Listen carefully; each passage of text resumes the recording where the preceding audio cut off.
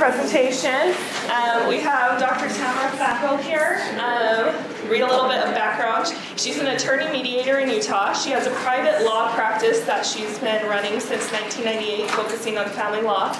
She graduated with honors from BYU Law School, and she also has a Ph.D. in marriage, family, and human development. She works under Alan Hawkins. She's also participated in conflict resolution course through Pepperdine. Tamara taught mediation as a law professor for 14 years, and she received the Phi Alpha Delta Professor of the Year Award in 2006. That's the best part. That's good. That's good.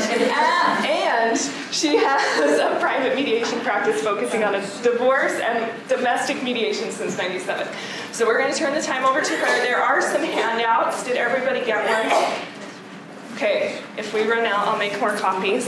But we'll turn the time over to her. Okay. Thank you. I'm so excited to be here. As it said, I taught at BYU for 14 years. They have upgraded the system since I taught last.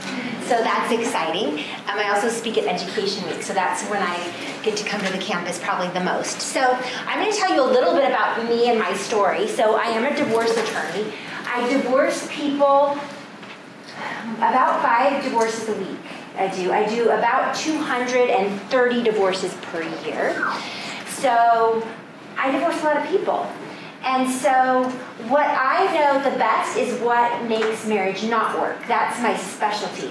If you want to teach your clients how to make their marriage horrible, I am your girl.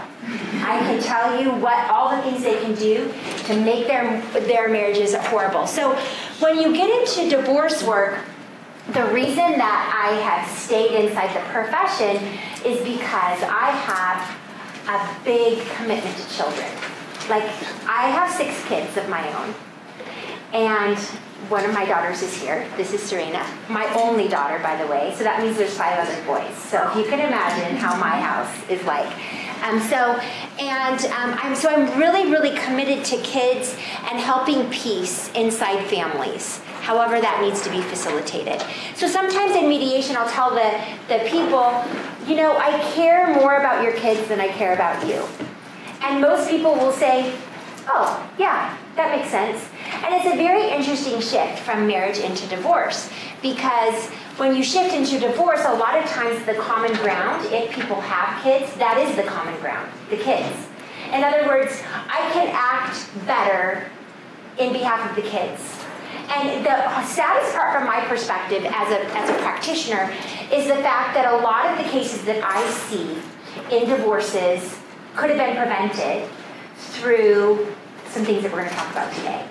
And so that's the saddest part from my perspective. A lot, and you guys are going to have therapy majors, and some of you are therapists, social workers. We work with each other a lot. I got my Ph.D. in marriage, family, human development after working 10 years inside the profession.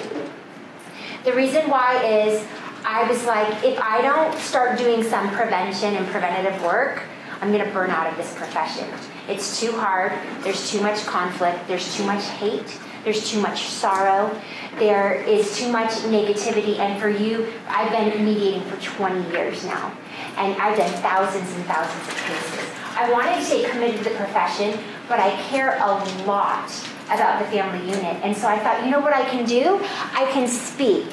So I'm speaking today. I take on about 10 speaking commitments a year. And I speak all over. This week on Thursday, I'm traveling to Canada, and I'm speaking 5 times in Canada. All throughout, I talk about all things in family and relationships and communication and negotiation. So I'm really, really committed to healthy families. Like, I am the embodiment of like healthy family. I want people to have healthy conflict resolution, healthy communication. So that's why I spent 4 years getting my Ph.D. in the middle of my profession, so that I could do some more preventative work. And so I have this big crazy goal to help 100,000 marriages, not divorce, by the way, on the preventative side. So this is my big crazy goal. So if the presentation that I give today helps your marriage or people you're working with in any way, I encourage you to go to my website, which is on the bottom footer, mindfulmarriage.love, and put in a story, a good marriage story. I think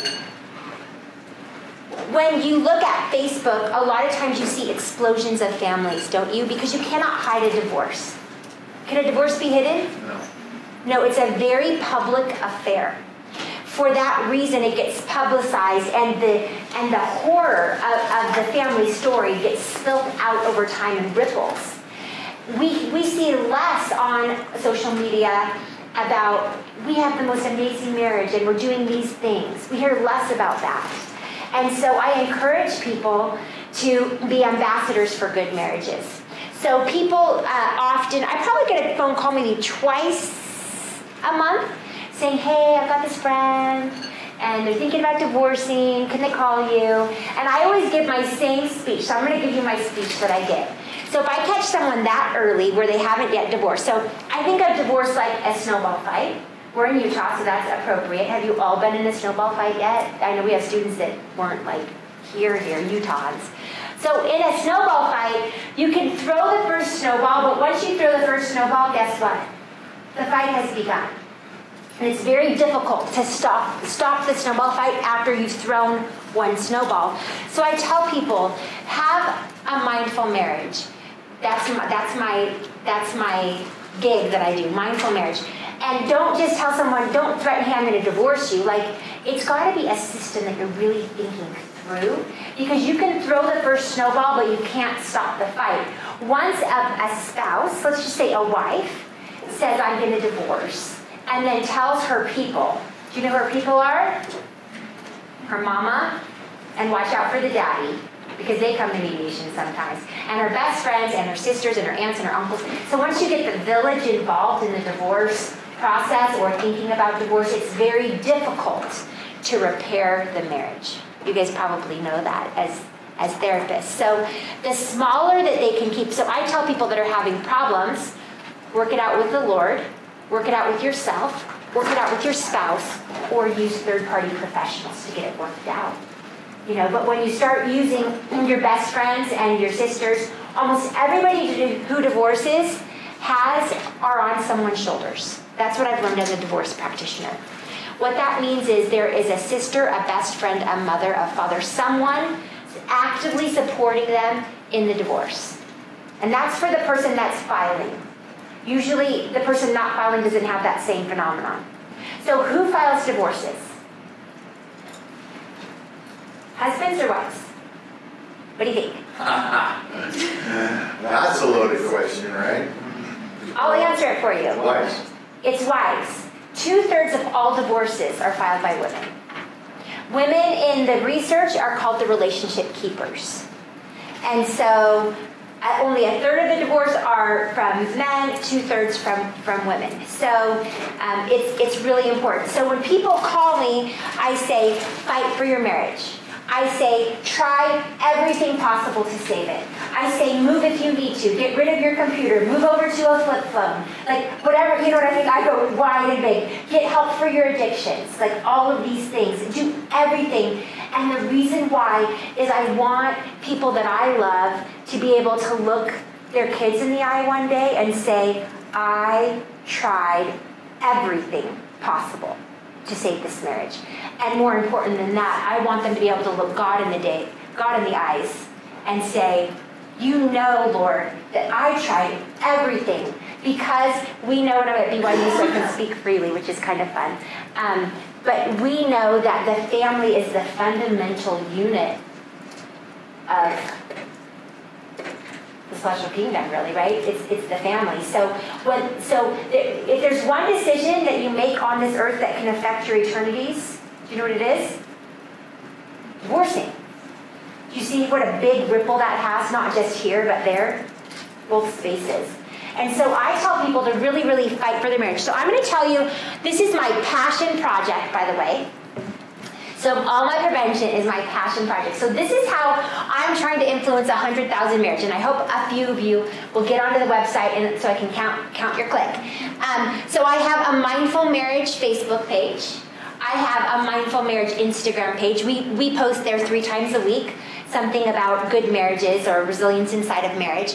I have a Mindful Marriage YouTube. I have a website, Mindful Marriage. And here's a really cool thing that I do. So I have an education program that I do, and every Thursday a new video gets released. And the videos are 15 to 30 minutes long. They're little segments, and they have worksheets and things for couples to do. It's just so that couples can have an opportunity to talk about topics inside of marriage and do some things together, because people communicating about marriage is really, really important. And people were telling me, Tamara, we just don't, like, what am I going to do? Who likes to talk about their marriage the most? Men or women? Women, right? But it's not like you can just sit down and say, hey, husband, talk to me about marriage. Okay, what? Like, so it's a lot of activities, it's a lot of guidance, a lot of things to help connect couples. It's $10 a month. People can cancel at any time. It's just, and every Thursday a new video comes out. I'm just finishing the Mercies course, which I won't go into it, but I'm just finishing the Mercies course, and then I'm starting a foundational course in August on the website. So that's fun. They can go in and download and do whatever they want and talk about things. I have, so last education week, someone said to me, hey, you don't have any books out. And it's true. So I wrote a book with Deseret Book a long time ago. And then I wrote a couple books with Alan Hawkins in Ph.D. school. And then I have like 50 other books on my computer. Like, they're just right there. And so I have this that I've written since Education Week, which was last August. I've tried, guys. I wrote this book, which is really fun. This is a Mindful Marriage Journal. It's letting couples write their own stories, really. And so inside of these journals, it has conflict resolution processes, it has soothing processes, it has 200 date ideas, romance ideas, it has 365 love map, like, hey, what are you feeling about these different things, to facilitate discussions. It has heartburst sections and date journals. It has everything it has quarterly retreats. It has everything that's needed to help people write their own love story. Does that make sense? Like, you need questions to write your own love story. So that's what this book is. And then I had my niece get married this year, and she was trying to prep out for her marriage, and she had this book that wasn't working well. She's like, Auntie, you've got to write a new book. So I wrote a new book for her, and I'm happy to say it just came out on Friday. I'm sad to say that she got married 2 months ago. But this is still for Danielle and Ben. So this is 365 questions to ask before and after marriage. Love map is one of the foundational principles that John Gottman talks about to help couples connect. A love map is knowing your partner's dreams, hopes, their fears, their good, their bad, their preferences, what they like at McDonald's, or if they like McDonald's at all, if they want mayonnaise or extra mayonnaise or pickles. So this helps build love maps. I suggest that parties go through this every 2 years to update love map. This goes through everything that a person would want to know, probably plus a little bit. So there's some sections I say, you don't have to talk about this if you don't want to, because we go into like past histories of addictions and things like that. I mean, everything that you can imagine. So this one, the main sections in this book are the romance styles, dating and recreation, holidays, traditions, vacations, appreciation, service, communication, conflict resolution, dedicated time and work patterns, gifts, religion, fidelity, friendships, the past, finances, schooling, social friends, medical, setting goals, affection, intimacy. And so this one is fun because you know what people need is dialogue. They need questions. So this is another book that people are writing on their own. So those are some things that I'm super excited about. And as we get in our presentation today, so I've done 6 books so far since August. And I've got another 30 to go. These are all just my passion projects. But this series right here is the Character Education Hero series that I've written for kids and families. So the cool thing about this part, even in marriage, is it helps create a family dialogue. So this is the book that just came out on Friday. I haven't even released it online yet. I'm releasing it this week, so I'm really excited about it. This is the bullying book that I wrote. So the first 3 books talk about the 6 different styles of communication and these are the biggest bridges to gap and how they differ and where the conflict comes. It's written in a child story form, and inside of it, the books have, and I chose my illustrator, and I think she's amazing. It's really fun. So each page has a hunt where the child looks for the symbol on this page, and here's the story, and then here's the adult explanation or teaching about it, teaching about the conflict resolution. This book, the feedback that I've got on the book so far, like one mom told me, like, I learned more than my kid did. It's like, right. This is really to teach foundational skills to families, if that makes sense. And so it goes over the 6 different styles of communication that we're going to talk about today. And I do each style with a different animal. And so there's 6 styles, 6 animals, and then inside the book, you can see how each animal works with every other animal. Now, unlike personalities, the whole thing about marital mediation, and it's a different technique because we don't, my frame of reference doesn't come from like a personality. It comes from a communication style that can be adapted. Does that make sense? So I don't have a belief like you are blue or yellow or you're a driver or, you know, like that's not how this works. What it works is you have some natural skills and styles, but that each person can be educated and through education can do all 6 styles at the appropriate time. So in this bullying book, he's a turtle, and a turtle is an avoider, someone that is timid and shy and fearful and afraid to engage. And so through this book, he's taught how to use every other style. So he learns how to be a demanding lion, a convincing fox, and negotiating. And in it and it shows every technique. So he gets communication dragon status, which means, hey, even though I'm not those, I used a technique from each. So the point is for you, and then once his style is working again, we teach people you can use your natural style if it's working, right?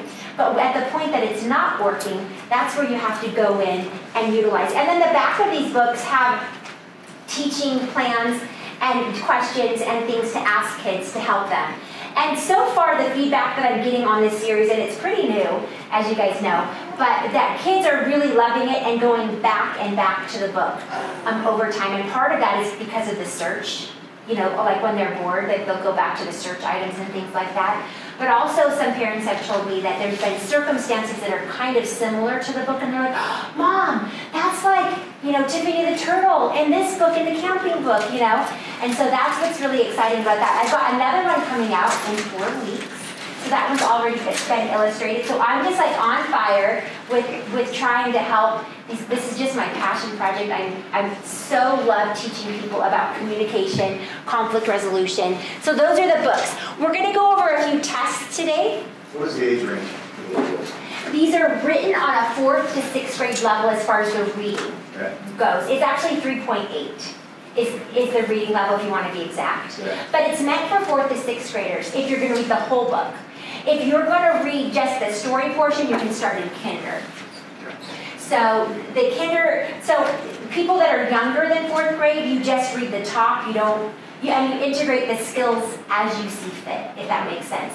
But if you're going to do the whole program, it's geared 4th to 6th grade. So that end of elementary school, when they start to shift, is where we're just trying to grab kids right then at that end where they're starting to shift into the junior high school. So, and a lot of the scenarios are kind of 4th to 6th grade scenarios as well inside of it. But it can be used for kinder as well. But you have to do some adaptation. Along with this, on my website, I have a teacher's curriculum or parent curriculum that goes through the books and kind of teaches them how to do things. So test and assessments is another thing that I'm doing to help marriages, and with that I have 6 different tests that you can download on my website. You can have your clients use. Part, I think, of issues in marriages have to do with them understanding their cues, and so being educated that way. I do free workshops. I do paid workshops. I speak at conferences. I do marital mediation. So I just want to let you know I'm doing the work. So, and I just feel like the Lord has told me that it's so important to help people with good marriages. This is why you guys are committed to this profession as well, I'm guessing, right? So that's what's great. So the secret to good marriages, so when we use a marital mediation model, we talk to them, it's more of a doing model. So the mediation model at the end is action-based. So we don't just sit and talk about things. We're drawing action items as we go through the mediation. So it's about hard work, and we try to have people be responsible, 100% responsible for how they're feeling, thinking, acting. We call it RAFT, by the way.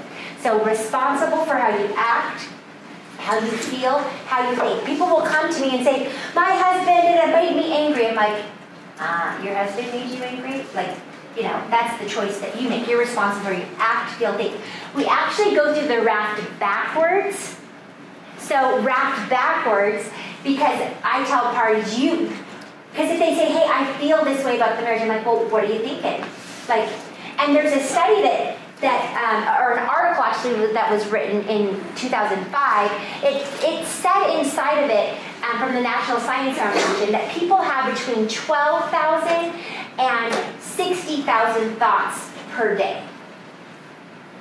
And guess what? They said that 80% of those thoughts are negative. And they also said that 95% of those thoughts are from yesterday. So what that means is that when you think, I tell people like their little brain, the amygdala inside your brain, it's like the 2-year-old inside your brain, just like screaming and dancing. It's always like trying to get your attention and always saying negative things. And so you really have to control your thoughts, your feelings, your actions. So you go through it backwards: thoughts, feelings, actions. Okay. What percent did you say was negative? 80% is what that article said. Okay. So, but here's the great news about marriage. This is great news. So this is by Eli Finkel. He wrote a book that's very long, and some of it's good. There's a lot of interesting topics inside the marriage arena on a scholarly level, and he went through a wide array of topics. But he said that Americans today have elevated their expectations of marriage and can in fact achieve an unprecedentedly high level of marriage quality. So basically what he's saying is marriages today, the good ones, are happier than your parents and grandparents and great-grandparents. So why do you guys think that might be? Why do you think our marriages might be better? Yeah. Women have more possibility to get out financially. Yeah, that's a big one. I don't have any right answers. We're just brainstorming. If you guys think like I'm like a teacher. I see there's a greater emphasis on communication. Far greater than like my parents or my grandparents. Right. Yeah, greater emphasis, and the culture shifted. So people nowadays choose like to marry for love instead of for financial status or for like economic gain or just for survival. Yeah, that's well great. There's more equality in the husband-wife relationship in terms of like taking care of kids and workforce, things like that. It's seen more as a mutual responsibility than values. Yeah, all of those are really great. I would suspect also that a lot of people getting married today have come from divorces and have seen what it's like, so they've learned some hard lessons and seen what's gone wrong, and they also know that it takes a lot of work. Yeah, those are all really great ideas. One thing that Eli Finkel says, he talks about marriage in the Maslow triangle, basically. And he says that as a marriage couple, we are more easy to self-actualize because we have the possibilities of the things you talked about. More equality inside the marriage relationship, women being able to have career and employment and vision and goals outside of just the home setting. And also just the speed of travel and speed of information. We can do things faster than our parents and grandparents did. We can go more places. We have more access to funds and those types of things. And so the good news is that the good marriages are getting better. That's good news from my perspective. So I focus a lot on that when I do the seminars. I want to give you my top 8 reasons why people divorce from a practitioner's perspective. So this is not, hey, did I do a study on it? No. So this is what I did. This is a couple years ago. I went for 60 days and I just tracked every day why the person was divorcing. I just did a little tracking. And these 8 things captured 95% of cases. So I'm not saying that when people report why they're divorcing, sometimes it's different than what a practitioner is going to see. Because you read in a lot of the literature, hey, finances are like the #1 reasons of divorce. And I would disagree. I very rarely divorce a person just over finances. That's usually not the main reason, but having financial issues is often part of the bottom problem, if that makes sense. So I think that's what you mean, that bad finances is a part of a lot of them, but usually that's not the major reason. That is lower than some of these other things. So addictions is my #1 reason for divorcing. And this is where you guys come in. We need your help, please. Can you help these people? Because I can't. Can I send them to you, and can you help them? So pornography addictions, gaming addictions, believe it or not. Did you guys know that's an issue that's divorcing people these days? Drugs, alcohol. So that is probably the #1 scoop. #2, adultery. Okay, that's not a surprise. That ruins marriage. So I tell people, don't commit adultery. Right? But there's so many ways to emotionally connect with people these days. And so when you talk about emotional adultery that occurs, it's like, wow, it's so widespread. You know, if you wanted to, you could hook up with the girl or boy you liked in 2nd grade, because you could find them on Facebook. You know, and so we get a Facebook divorce at least twice a month in our office, minimally, where they reconnected with an old boyfriend or love. So, but here's where I come in, guys. Anger management and immature and conflict resolution is a major cause of divorces. And a lot of times they have like issues or whatever about whatever, and then they have an event, and they touch each other in some way, and the cops are called. And there's a little nick, and then we get into the legal part of it. But get this. People that are, like, you're normal, like you're having a normal life. And then on Saturday, you and your spouse have a spat. And somebody touches somebody and pushes, or just gets so angry, slams the door. Or I've seen husbands beat the door in. I've seen videos of all sorts of stuff, and they know they're being videoed. That's the weirdest part. And then the cops are called. Then what happens? Do you guys know? You literally may never see your spouse again for like 2 years. You'll have no access to cure. A protective order gets entered by the court, and it's illegal for you to contact them in any way, directly or through any third party. And your marriage is over in 10 seconds. Over. There's no way possible to cure it. Because the protective order makes it impossible to cure. It's a legal entity that helps people from abuse, domestic abuse. And so if there has been an occurrence of abuse, and the cops are called and a protective order is entered, and you get the protective order within, as soon as the court's open, like within 48 hours, you can get a protective order. And you can never contact your spouse again until after the divorce is done. No opportunity to cure. None. It's a big deal. And lawyers use it all the time to their advantage. It's a big deal to the courts, it's a big deal to the judges, it affects your custody, so anger management is, and a lot of times, you guys know this, right, that most people think of abuse like the Sleeping with the Enemy dude. Did you guys see that spooky movie where like all the cans had to be straight and these freaky, like controlling, but what I see most of the time is normal people, like all of us, that are stressed to the max because of money and life situations, who lose their temper, and they have lost their temper in 20 years 4 times. Or whatever, you know what I'm saying? And the studies show that if you can educate people, so they have these 2 different categories. They have the intimate terrorists, they call them, which that's a freaky name. And then they just have the conflict resolution issue people. The people that fall in the conflict resolution issue, it can be resolved through education. It's that simple. And so that's why I'm so big on educating people. That's why the assessments we have can help people to understand differences, and we'll go over some of those today. Health or mental health issues is a big cause for divorce. And it's so weird when people come to me and say, well, my therapist said that my husband is a narcissist. I'm like, seriously? They did not. Because your therapist is not going to diagnose somebody who didn't come. Or my therapist said, they're gaslighting me. And you're just like, so mental health issues, major cause of divorce. That's why we need you. Please help these people. Very, very, very big deal. Avoidance or lack of communication. Smart marriages say that 90% of marriages end. Why?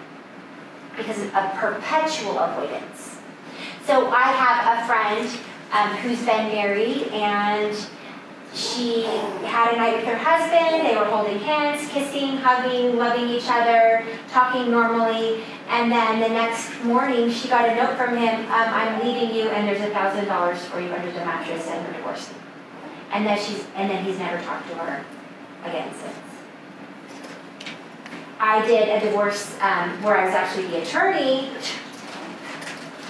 a year ago, similar situation. Like one day, she goes somewhere, she comes home, everything's moved out with a note on the door, I'm leaving you. Like, this is a very immature and avoidant way to deal with a relationship. Don't you guys agree? So, when you talk about being a peacemaker inside of the home, a lot of times people say, oh, well, that means like not getting angry. Well, there's that pendulum, right? To be a peacemaker, a true peacemaker, you can't be angry and you can't avoid things. And so that's where I start drawing and helping parties inside my marital mediations. Lack of regular intimacy. It is probably one of the easiest measures. Like, if I was going to put my thumb up, if there's one question I can ask a couple, I would ask a couple this. When's the last time you were intimate, and what are your regular intimacy patterns? If they are not intimate twice a week, that's a problem. It's that simple. And so a lot of couples will come and say, hey, and I'm sorry I'm making you uncomfortable to talk about it, but we're all in this profession. We have to talk about these things. But I wish people would get the word out. I mean, studies show that the national average is somewhere between 1.5 and 3 times per week. People need to know this. That is what's normal. That's what we should encourage our parties to do. Let me tell you the most common pattern I see as a practitioner that divorce people. You guys help them stay married. That's a better profession. But here's what I see, and you might say, Tamara, you're wrong, and that's fine because I'm just going from my experience. So I'm catching the worst ones, right, that don't make it. Your filter might be a little different. But so 2/3 of divorces are filed by women. And so you get communication gaps that occur. Let's just say that the husband is logical and the woman is emotion-based. Let's say that the wife needs validation and husband needs to do right. Okay, so their communication patterns are stacked, and the husband is an engager in conflict, and the wife is a avoider in conflict. So all these bridges are missing. And we'll go over some bridges as we go through. All the bridges are missing. And so wife starts to feel unappreciated, but she's an avoider, so she doesn't express it. In a way, she expresses it, but in a passive-aggressive way, not in a, hey, let's sit down and talk about this in a couples counsel type of way, right? And so then husband really makes her mad.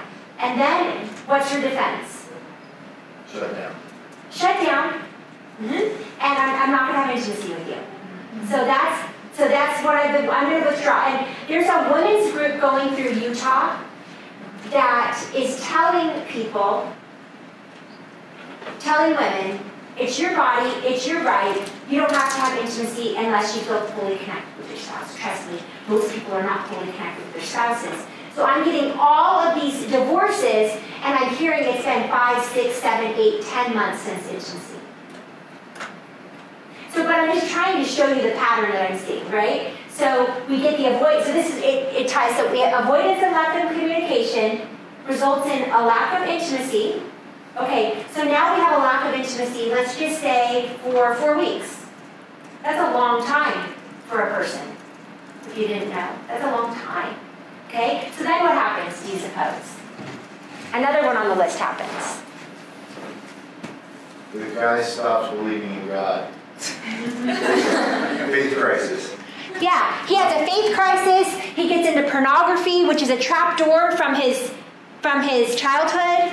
You know, whatever the trapdoors from your childhood, the little things you did, because things get stressful, or we get an anger management issue come up because we're not getting needs met. Is this making sense?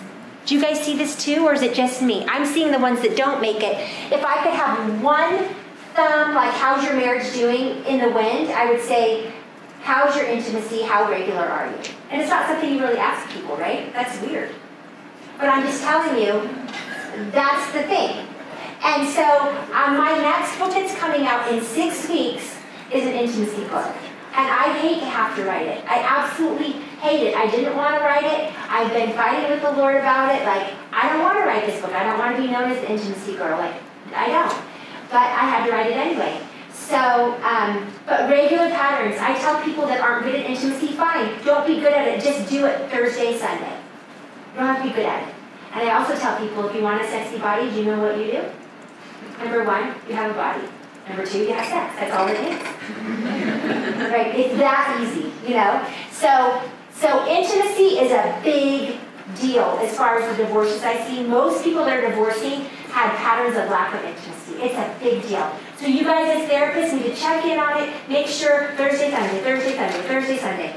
I don't know why therapists won't tell people directly that, but I'm telling you, if you empower people to say, I can use that as a weapon, it's not part of our regular patterns, then it escalates other things as well. So, and then faith crisis.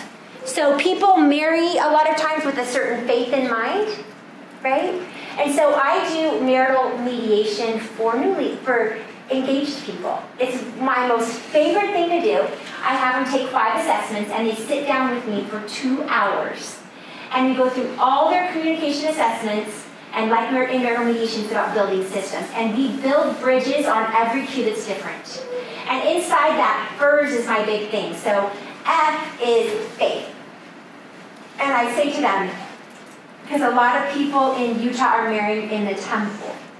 And I say to them, make your faith a part of your marriage commitment, not your belief commitment.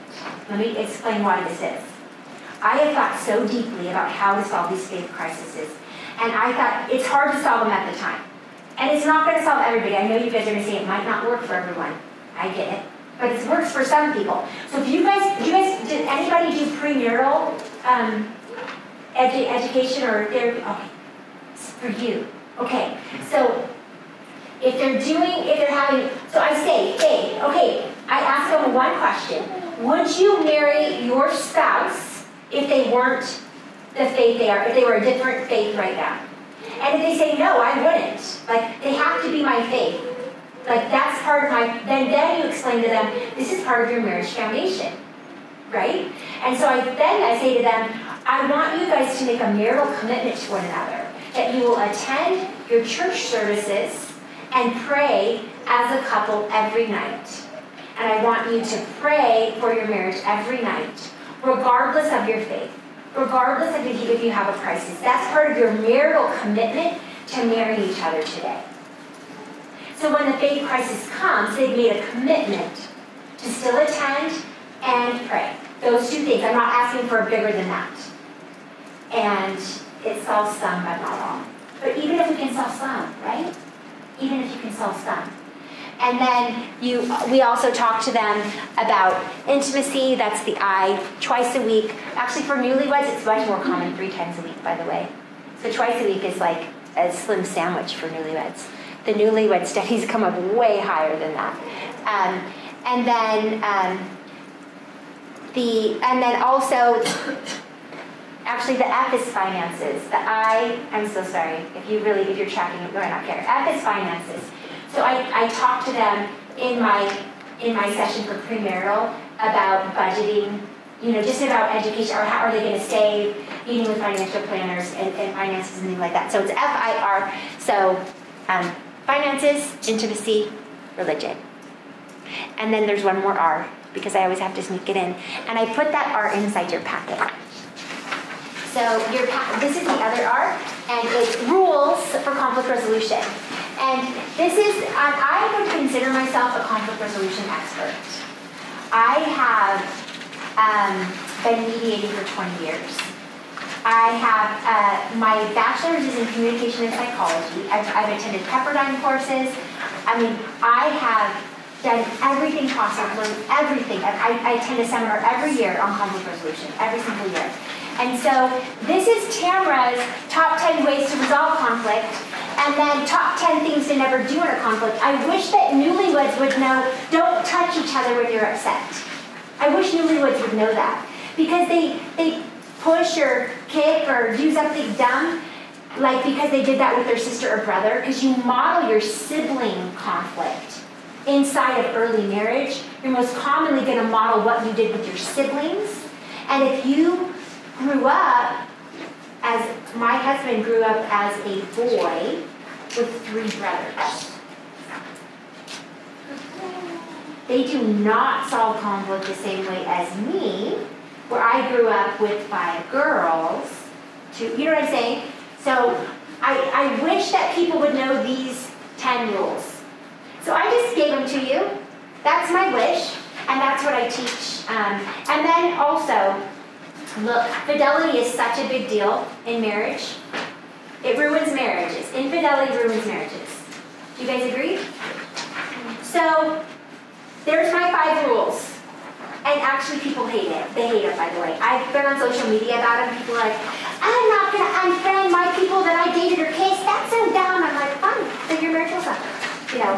So I know that some people, like my friend, she's really liberal with her fidelity rules inside her marriage. And I know that some people will have exceptions to the rule. But I tell people to cut off contact, including social media, of anybody that they've had a past relationship with. Anybody they kissed, held hands with, them, anything with, or even just had feelings for. We're done with that. And then if there is any contact made, I say tell your spouse within 24 hours. For friends of the opposite sex, I say, hey, make it a joint thing. And it's fine to have friends, but like include your spouse. For other people you work with, try not to be alone. Avoid pornography. If you have an incident, tell your spouse. And if you begin having feelings for a person, cut off contact, talk about it, change jobs, whatever it is. So I wish that everybody would know these 5 rules.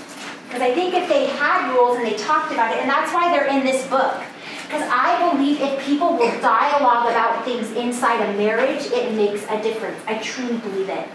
Because people tell me, well, Tamara, how do we do it without you like babying us through? I'm like, answer the questions. And then call me if there's a dispute on the questions. But you guys, they've got to do their own work, right? But guess what most people do? They get married. Do they have rules for fidelity? No. Do they have rules for conflict resolution? No. And then rules get breached. Why? Because they don't have any rules. There are no rules. So if you can help people do those things in your therapy, I think you'll make a difference. Do you? I do. Yes. Are these different areas in the 365 questions book? Say again? The 365 questions book. Yeah, turn these. Does it give you ideas like this, like the different areas that they focus on? Yes, okay. It does. It does. So it's kind of a sneaky book, a tiny bit. Because just a little bit. Because like, I ask leading questions inside. I'm an attorney. Like, I couldn't resist. I ask leading questions in it. Like, for example, so I give them the fidelity rules, or in the intimacy section, for example. I ask a question, because this is what I tell people, if your spouse initiates intimacy and you just can't do it, I tell people, do it if you can, right? But if you can't, then within 24 hours, re-engage, right? So I ask a question, would you be willing to re-engage within 24 hours? So a lot of it has leading questions to lead people to healthy marriage practices. So it gives information and questions, not just questions. Does that make sense? Yeah. Okay, perfect. And then finances, and for many reasons, that's a big issue. But we're not going to go too much into that part today, okay? But I'm sure you guys deal with it. But I have budgets in here. I have all sorts of, financial things that we do. So as far as what I do in my passion project, which is helping couples stay together instead of helping them divorce. Doesn't that sound wonderful? Are you guys so sad when your couple's divorced? Are you like emotionally bonded in it, or is it like no big deal? It sucks. It sucks? And sometimes you're like, you need it. I do hate that when they come to divorce and they're like, my therapist told me we had to divorce. I'm like, oh, I'm sorry, but I don't think you should ever recommend it. I believe that breaking the marital covenant should only become between that person and God, and that you shouldn't be held accountable for their decision. So that's my opinion on it. It should be a personal decision. Just like you wouldn't tell someone you have to marry that person, I don't think you should also tell them to divorce. But I hear a lot my therapist told me we should divorce. Because remember what I talked about, a person has to have one person underneath that they're sitting on the shoulders of? A lot of times that's therapists. It's really sad. And so I try to find therapists who will never recommend it and work with them as long as they want to keep trying, which I call a pro-marriage therapist. And I give a lot of referrals because I work with a lot of people in this, divorcing people, but I will always try to make sure that I have a pro-marriage therapist instead of a pro-divorce therapist. Because I really do feel like the accountability for divorce should be a spiritual decision. I mean, that's my opinion. And we can differ on that, and that's okay. So I've already kind of gone over these things, but this is what I do. I do premarital mediations. As I told you, it's a 2-hour session with assessments. I have tests for assessing styles. You guys can access those tests on mindfulmarriage.love if you want to. It's a cost. I can't remember how much it is, like $10 or something. And your clients can take the test and you can assess. Marital mediation for conflict resolution is another thing that I do. And so that is where I've been having a lot of really great success. So I've had couples, and I've been doing interventions, and mostly it's really bad interventions, like the cops at their house, and they're separate, like they're moving their stuff out, and then it's all of a sudden they're like, we can't do anything, we've got to call Tamara, right? So, but it's really cool. Within a 21-day period, so I use a scale from 0 to 10 as far as where they're at on their satisfaction for marriage. So I use a 0 to 10 scale, and I have been successful in my one-on-ones with people. I always do the same thing. I have them assess their conflict styles and they do different tests. Then we talk about it and we build systems. So my marital mediation is always the same, but they have gone from a 0 and a 1 to a 7 and an 8 on marital scale within 21 days. That's the success I'm finding. Within a 3-week period, I can grab them from 0 to 8. I found, because I do a lot of seminars, so I like to do seminars is my favorite because I feel like I can influence more people, if that makes sense. Like one-on-one, it's like, I'm going to have to teach you and you and you know. But not everybody can learn seminar style because they need the specifics, you know. But what I found in the seminars that I do, and I probably, well, if you count education, there's probably more than 1,000 people that I talk to, or couples or professionals every year as part of my passion project. But I find that most healthy couples range on a scale from 0 to 10 between 6 and 9. Does that make sense? So one kind of exciting program that I have going right now is this proactive marital mediation. It's for people that are 6, 7, 8, or 9. So they're doing good, but they want to get to 10 out of 10. And it's a project that I worked on with me and my spouse so that we could both get on the satisfaction from 0 to 10. I'm a 10 and he's a 10. And so we figured out how to do it. And there's a process I go through with getting rid of marital garbage, assessing your styles, figuring out how to do the connections. And so the proactive marital mediation is really exciting. And it's trying to get, but I'll tell you what, when you get to 10 and your spouse gets to 10, it's really like being a 20. Because it's like, wow, I can make you completely great and you can make me completely great. And there's just like this synergy that happens that creates it there. And I have a 10 out of 10 marriage, so I know that it's possible. And I would like to tell you also that my husband and myself, we dated in high school, we love each other so much. After we got married, we thought we were birds of a feather flock together, but see, he's a convincer. And so he was super suave when we were dating, and chill and great, and I was his target, and he romanced me, and he dimed me, and he said all of the right things, and then we got married. And the prize had been won. And after we got married, we realized that we were actually opposites attract. Because when we go through the assessments I give people, we are different on most of the scales. Almost everyone, except for spontaneity. And we are both people persons. But everything else, we were totally different on the scale. And so so the reason that I like to speak out so much about marriage is because I had a lot of work to do in my own marriage. I mean, I have a ton of work to do in my own marriage to make it healthy. And now here we are, 25 years later. Yes, we made it to 25. 25 years later, and we're both 10 out of 10. And if I would have known about thinking about getting me and Jake to a 10 out of 10 sooner, I would have done it sooner. But the thought didn't cross my mind until like 3 years ago. I'm like, hey Jake, where are you on this scale? He's like 8. I'm like, oh, I'm 7. Like, we're good. And I'm like, let's try to get to 10. So it's really an exciting journey for people to do proactive marital mediation, where the goal is to try to satisfy one another. And it doesn't mean you don't have what I call black boxes. So it doesn't mean you have your house paid off, you don't have debt, your kids aren't out of control. So there's these black boxes, right, inside. So I'm saying it doesn't mean you have a perfect life. So don't get me wrong. It means that you guys know how to match one another in a way that makes the other person satisfied inside the marriage. But it doesn't mean the other cues outside of your life are perfect. Right? Does that make sense? And people that are birds of a feather flock together, which a couple that I helped 2 months ago in the marital mediation for conflict resolution, they were about to divorce. I got them. And they're birds of a feather flock together couple. Like they have all these common interests. I'm like, what happened to you guys? They didn't have conflict resolution rules. That's the simple. And then guess what happened? She got her feelings hurt, emotion, she withdrew intimacy, then we had, it's the same darn pattern that I see a lot. So anyway, that's exciting. As I told you, I have my Mindful Marriage course. I video for that course every single month. And I do it because I love it. I do it for just $10 so people can do it. It doesn't even cover the cost of producing the damn thing.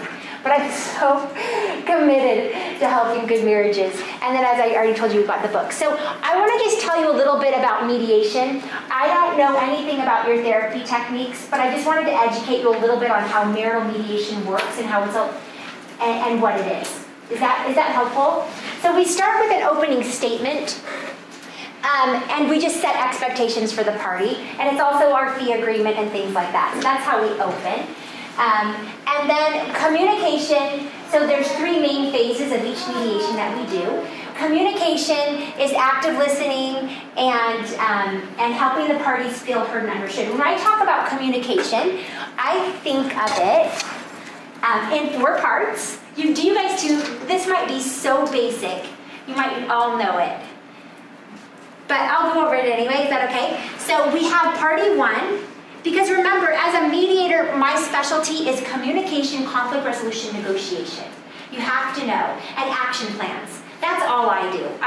If they need their inner child issues worked out, I'm like, I have a good referral for a therapist, right? So, as far as like inner child and, all of those things and abuse in the past, I don't do that. I have to work hand in hand with other professionals. So I wanted to let you realize that marital mediation can't fix the individual that needs individual therapy. They're separate, right? So that's why we work hand in hand. So all I do is communicate, negotiate, action plan, conflict resolution. Those are the 4 things that's all I do. Okay, so we've got party 1, we've got words that are expressed.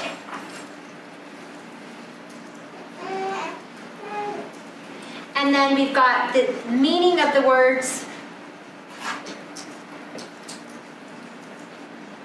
And then we've got party 2.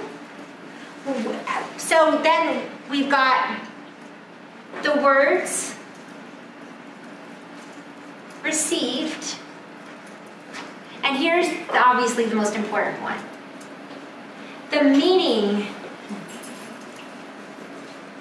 received.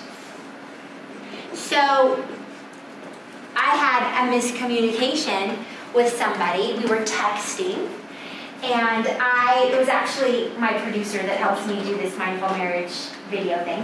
And we were texting back and forth, and I thought we were meeting at her house at 11. And she got from the same words, like there's no mistake that the words were communicated identical because we were texting. There's no mistake. The words were identical. And then she ended up at our Orem office at 11, and I was at her house at 11. And so what happened was that the words that were expressed, the meaning was different. So this is where I try to capture people inside of communication is, and people that mince words? So foxes will go into, but some styles of communication are famous on mincing words. Like, you didn't say that right. Like, oh, do you get that, words. They never get to that underlying meaning. The most important thing I believe with the couples marital mediation I do is not the words, but the meaning. And then I ask them, well, what? So here's the classic example I like to give. Let's just say hypothetically your spouse came home from work late. Just hypothetically. And then the other spouse takes from this a meaning that they're disrespectful and disrespecting them and don't care about them and don't love them. What do you think? Is that a true meaning? No, right? They're extrapolating all of these things. So I tell people, ask what the meaning was, ask why did they communicate it? So what was their purpose? And guess what? Sometimes spouses mean to be mean. You think that's true? Yep. So then what? Are we stuck? No, then you ask the second why. So this is the formula that I use. Then I ask the second why. Why are they being negative, right? Why? Okay, so yeah, he meant to do that. But why? What's the context around that? And that's the little communication model I use. It's so simple. There's 6 parts. The words expressed is 2 parts. And then meaning of words, 2 parts, and then why, 2 parts. But here, I don't let them say, why do you think they communicated it? Like in your own brain, I have them flip. We call it a role reversal, is what we call it in mediation talk. I say, no, I want you to actually be the other person. I don't care what you think about, I want you to actually be the other person. Why did they communicate it from their perspective? And I know you're not that, but just as much as you can give me. Okay, they really did mean to be negative and mean. Well, why is that? And almost every single time, those 6 parts get me to the foundation that I need to start building systems and resolving conflict. Is that helpful? So anyway, and then after communication, we got the negotiation phase, which is, this is where we develop systems inside of the marital mediation. And we're going to go a little bit over systems. And then we always in mediation come up with an agreement. So they don't ever leave saying, oh, we just talked about things. That's not the purpose of mediation. So mediations are action-based. So we always have a plan, and you're going to do this, and you're going to do this, and this, and this, and this, and this, and this, and this. Okay, but my list, actually, if you wanted to know, that I make all my couples that are working with me in marital mediation, they have to pray together for their marriage every single day, without fail. They have to have intimacy twice a week. I'm like, if you want to work with me, I'm booked out till October for divorces, and so when I do a marital mediation, I'm squeezing people in. So I only like to work with people that are actually committed to the process. Have you guys worked with people in therapy that are just not real, So I really ask my people that I take time off to do it, that they actually do the work. And if they're not willing to do the work, I'm not willing to continue with it. So I'm kind of a strictie on that. Only because I'm squeezing people in. I have to go into the office 2 hours early. We do 8 a.m. sessions for people, so I'm doing it before I'm mediating the divorce for the day, which is kind of fun. Hey, I just helped someone out, I'm divorcing you. It's a mixture of a day. But, and so we ask people to do those things. I also encourage every couple I work with to do what I call a couples powwow. I have a worksheet that I use. And I put it in here? I can't remember. I did not. Okay. I have a worksheet that I use, because when you talk about conflict resolution, the best thing that I found to teach couples is to be proactive. So in other words, when you're on your conflict track, so there's 2 tracks in communication. There's the communication track and there's the conflict track. And people will come to me and say to me, when they sit down to divorce, they'll sit down and say, I know that he seems like a really nice guy, but he's really horrible. He did this, he did this, he did this. You sit down and he seems like a nice guy. And what that really means is they never got their anger management track in sync, right? And so I have people, I encourage them, my number one thing for communication and conflict resolution, I encourage them, is talk about problems when you don't have problems. And you're going to say to me, Tamara, how can you talk about problems when you don't have them? Well, you build systems, which we're going to talk about what that means, and you sit down once a week, I tell people to do it on a Sunday, and you just talk about things. And you don't talk about them when you're angry and upset and in the moment. You talk about things on your regular communication track instead of your conflict track. And guess what? That is the magic. So it's time for you guys to take some assessments. I thought it'd be fun to do some assessments and teach you some of the cues. So the first assessment is right there, the Deming test. And then when you guys are done taking that assessment, I'm going to do, this is just a shortened Martin test that I'm giving you today. So start on the Deming, and then I'm going to put up the Martin test for you guys to take right after that. So the Martin test is, I have the answer sheet for you guys on page 3. Yeah, on page 3. So you can take those questions. I have a Deming test like this too, but for presentations I use the shorty. But there's a real one on my website that you can take with the actual questions. So I'm going to have you take Martin and Deming.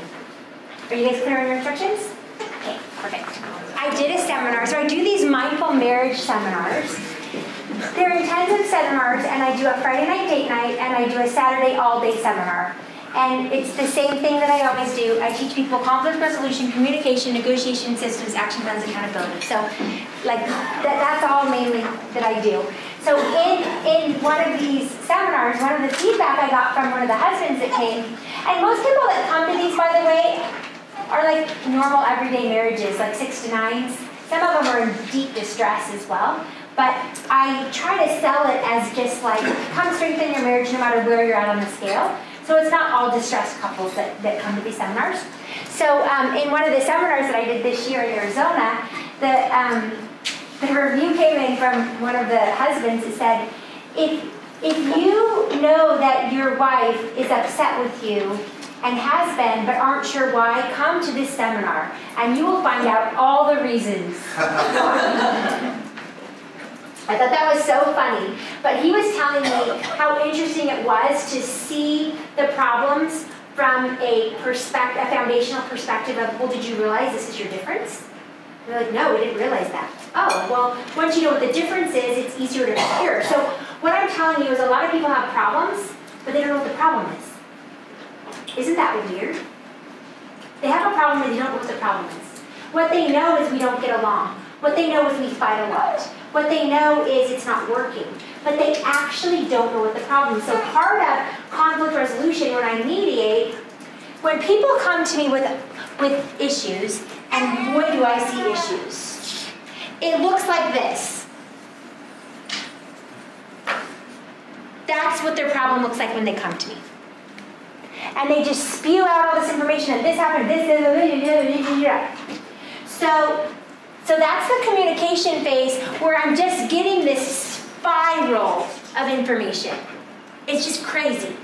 And some people are cluster people, so they pull from all these sources and they jump topics, and you know what I mean? So it's just a big mess.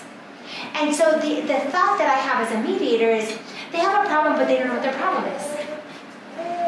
So I go through and I divide the problem into sections. So have you guys ever cleaned out your garage or cleaned out your den cabinets or something really that you didn't want to do?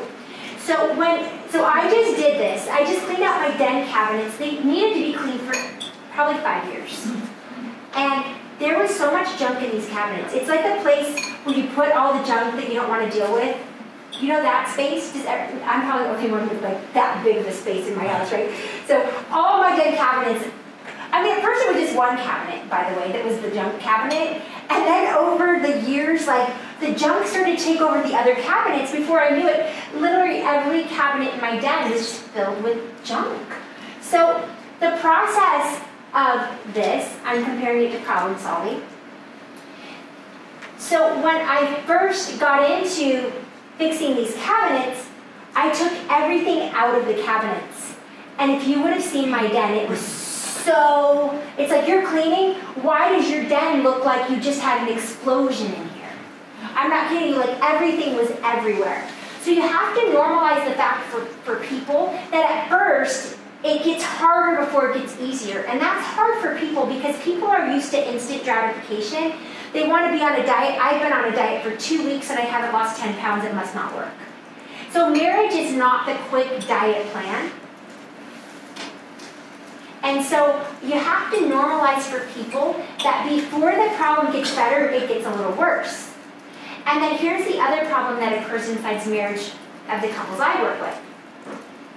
Is you get some positive flows of information going back and forth and things seem better. And so when people fight, this is the analogy I use, is that people put their heart inside of some armor. And they do that and we get defenses so it doesn't hurt so bad when people shoot the arrows at us. So we put our heart in this armor and then the shots don't hurt and when they come you just shoot back and you shoot back and forth. Well, you did this, well, you did this, well, you did this, well, you did this. Right? So you've got your heart in armor. So part of the process of this marital mediation is taking the armor off the heart. And then habit is a hard thing to change. It's difficult to change conflict resolution patterns immediately. And even like you guys work with people with addiction, same things that I see through the divorce process, like it's hard to change it like cold turkey just one day we're stopping. Most people go through a process. It's the same process that we use inside our marital mediation, is just the fact, I'm trying to be clear, that it hurts really bad because they take the armor off their heart, and they're like, oh, things are going so much better. And then they go back into a habit-based fight. I'm calling it a habit fight because things trigger and they're back into their habit. And then they get stabbed, but it hurts deeply because their armor is off their heart. It hurts more deeply. So the reason people put armor on their heart is because it makes them endure in these relationships that aren't working and not feel the same. So when you talk about the process, it's a big mess, it gets messier, and it looks like this. We're getting better. It's like this is the process we see. I don't often see this process. But you know what the most often process I see?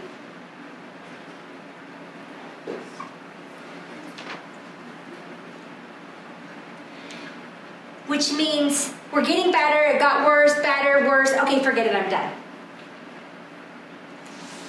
It's a process of good and bad, and you're just trying to, to egg them up through. When I do the big interventions where cops are called and they're filing for divorce, when I do those, like I'm saving their marriage intervention, they meet with me again 3 days later. They meet with me again 7 days later. They meet with me again 14 days later. If I'm not there to intervene on a constant basis, I cannot get them out of it. It's impossible. Their own skill base has sabotaged their marriage, and it will continue to do it. It's very continual. And then after I do the 2-week space, then I try to do 3, you know what I mean? And do the spaces more often. But the interventionist has to be available. And I tell them, don't work about hard problems. Like, just put it on a list, and when you come in 3 days, we'll work on it together. Does that make sense? So, most of the time I want to let you know, my couples where I've done marital mediation for them and it's failed, there's the biggest thing of why it fails is lack of the ability to keep intimacy regular. Which is really interesting. So they cannot keep regular intimacy twice a week, or at minimum I say once a week for couples. But the studies show that intimacy causes oxytocin between people, and it solves problems in itself. It really does. Chemically, it solves problems for people. And so when people are unwilling to open that, and the problem with intimacy is that there's really, for people that are religious, there's only one way to get it met. And that's with your spouse. And so a lot of really religious people say, I'm divorcing because I can't get regular intimacy and there's no other way for me to access it and keep my core values and beliefs the same. Does that make sense? because they don't want to do pornography, they don't want to, you know, engage in other actions and all. So that one part, see, but when we talk about the other needs in marriage, the emotional needs, when we talk about the marital virtues, when we talk about recreation, when we talk about time, all of those things can be met by other people. There's only one thing in marriage that can only be met by your spouse, and that's intimacy. That's why I want to let you know that so much of the tipping point on helping couples, that's where the failure comes in. Because I can connect you with your best friend for emotion.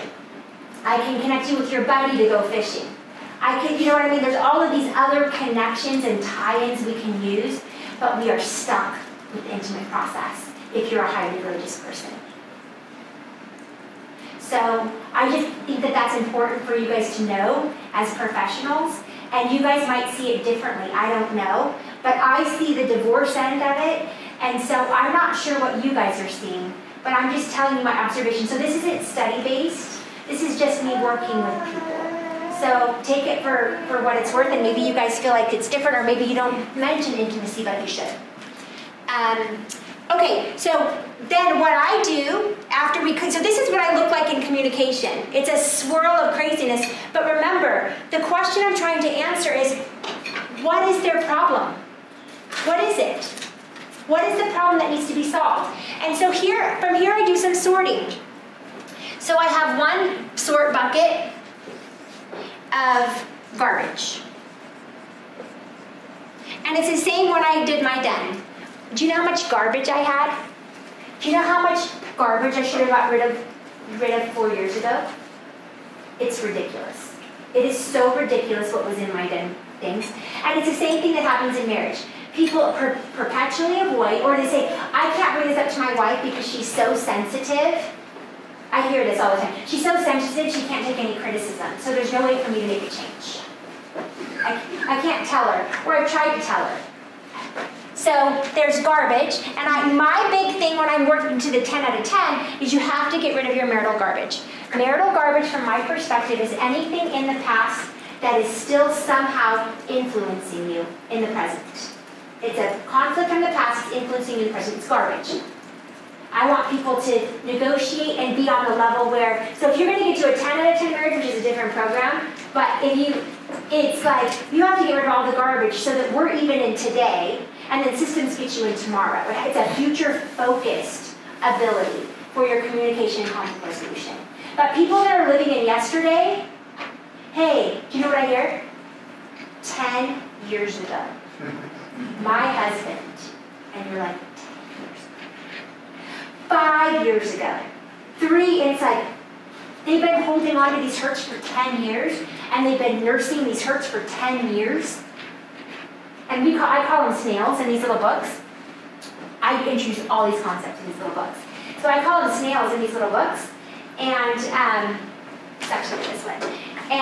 But just imagine how big the snails get. We call them snails because they're slow, slimy, and they have a shell. So you can't really see what's inside the shell. And so we introduce it to the kids and to just people about, I won't take time for it, but we have the snail and we have the angry monster. That's what when we talk about communication and conflict resolution, we're fighting those two. The angry monster is getting out of control, and the snail is stuffing things and not coming to a resolution. So how would you encourage a couple to solve a problem that they don't think can be solved from the past? You guys give me some answers. I don't have any right answers ever when I ask a question, because I hate it when people do that to me. So, just any thoughts? How would you encourage a couple to solve a problem that one spouse doesn't think can be solved, and it's not from today, it's from the past?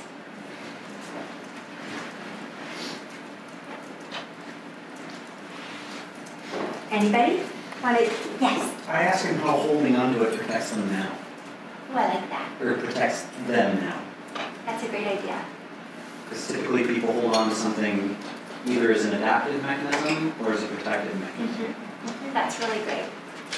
Any other thoughts?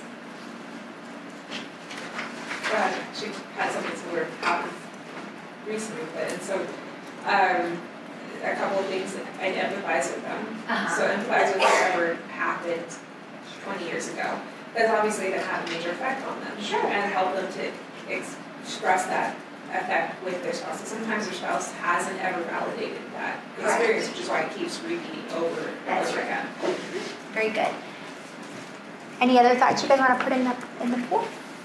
In the thought pool? Thought tank? Okay, so what I like to do is on this marital garbage, I like to divide it into, and I'm speaking on this at Education Week, but A, that you can transcend.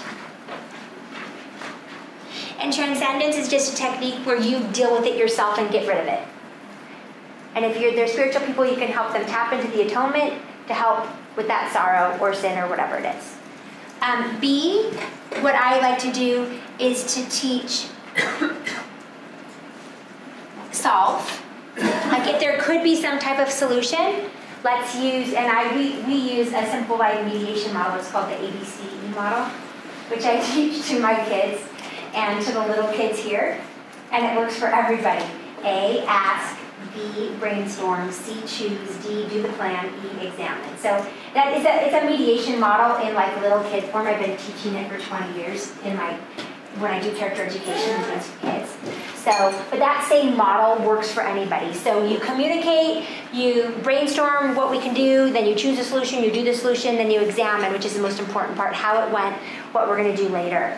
And so you solve, and then C is share. And I have a share method that I share. And so you basically, I have my couple say, are we in solve or share? If they're in share mode, then solve is A, B, C, D, E, and share is share. So the share mode is, S is, so I ask the partner listening. So the one person shares their story. So that's the first part.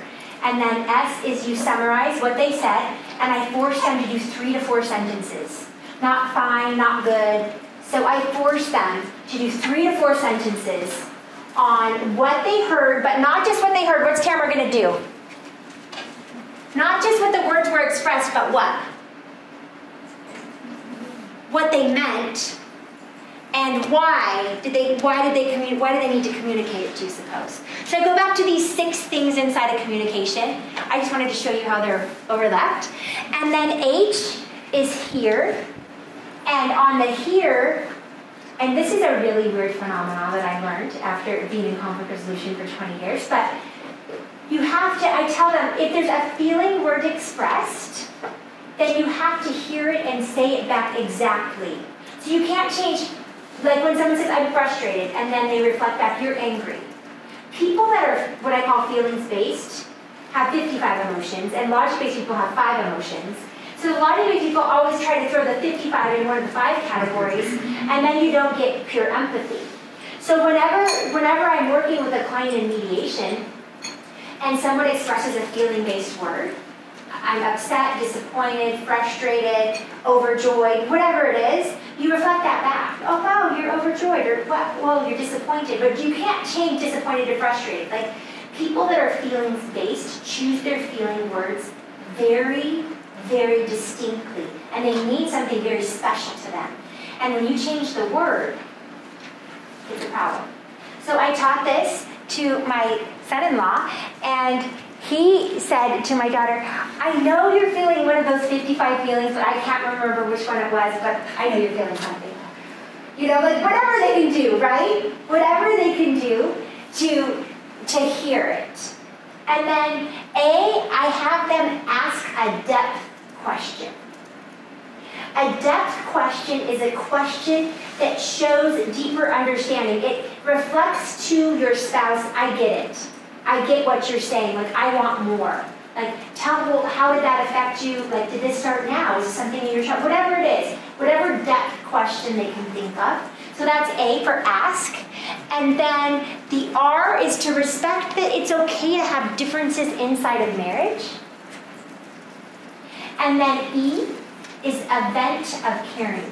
I suggest a 60-second hug, and there's literature around 60-second hugs, 20-second hugs, 8-second hugs, by the way. It goes all the way down to 8 seconds.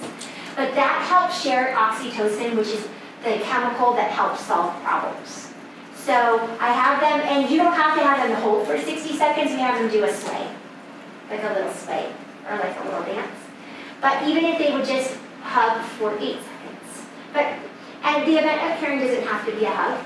It could be a love letter. I mean, it could be a gift, it could be going on a date, it could be whatever. But when in doubt, I just teach the hug, because it only takes 60 seconds, which they think is a long time to hug, and it is. So those are how I do, this is what I do so we've got garbage, and if you've got garbage, you can transcend it, solve it, share it, and we divide that into its own categories. So we solve, we share, we garbage it, and after you solve it, you might then be able to throw it in the garbage. Or after we share it, and garbage means it's not influencing my marriage in the future in any way. I'm done.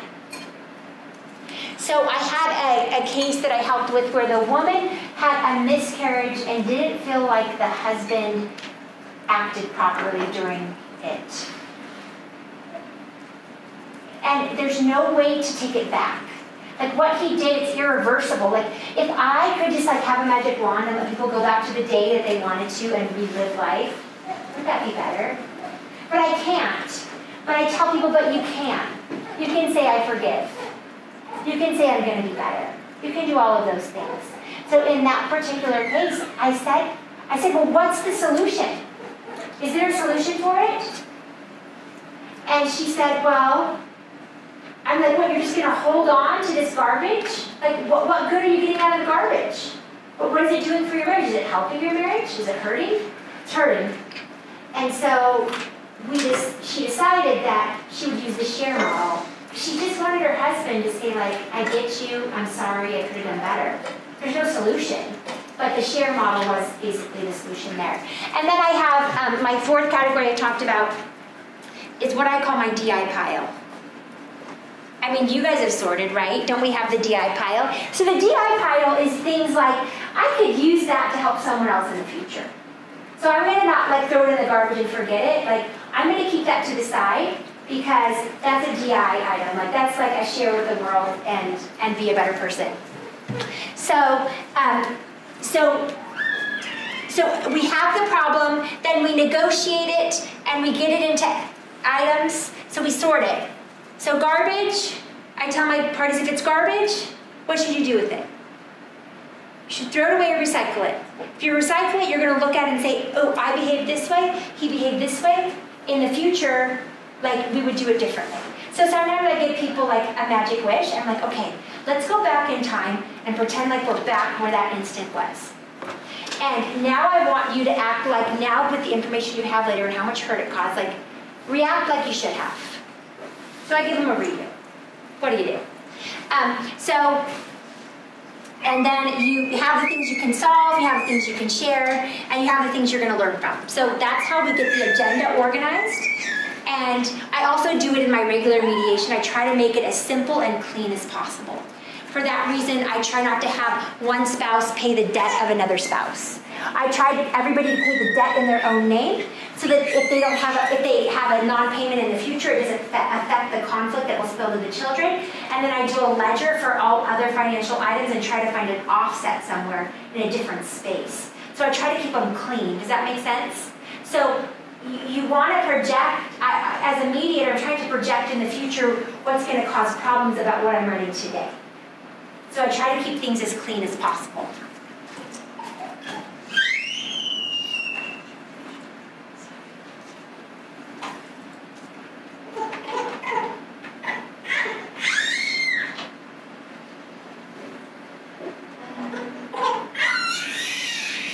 Is it this one? How do you make it? To the right. To the right. It's this one. Okay, sorry. I don't use PowerPoint enough to be proficient. Sorry about that. I tell people that they are the author of their own story, and so that's where we get to the raft model that I talked about before. I'm just going to write it up here.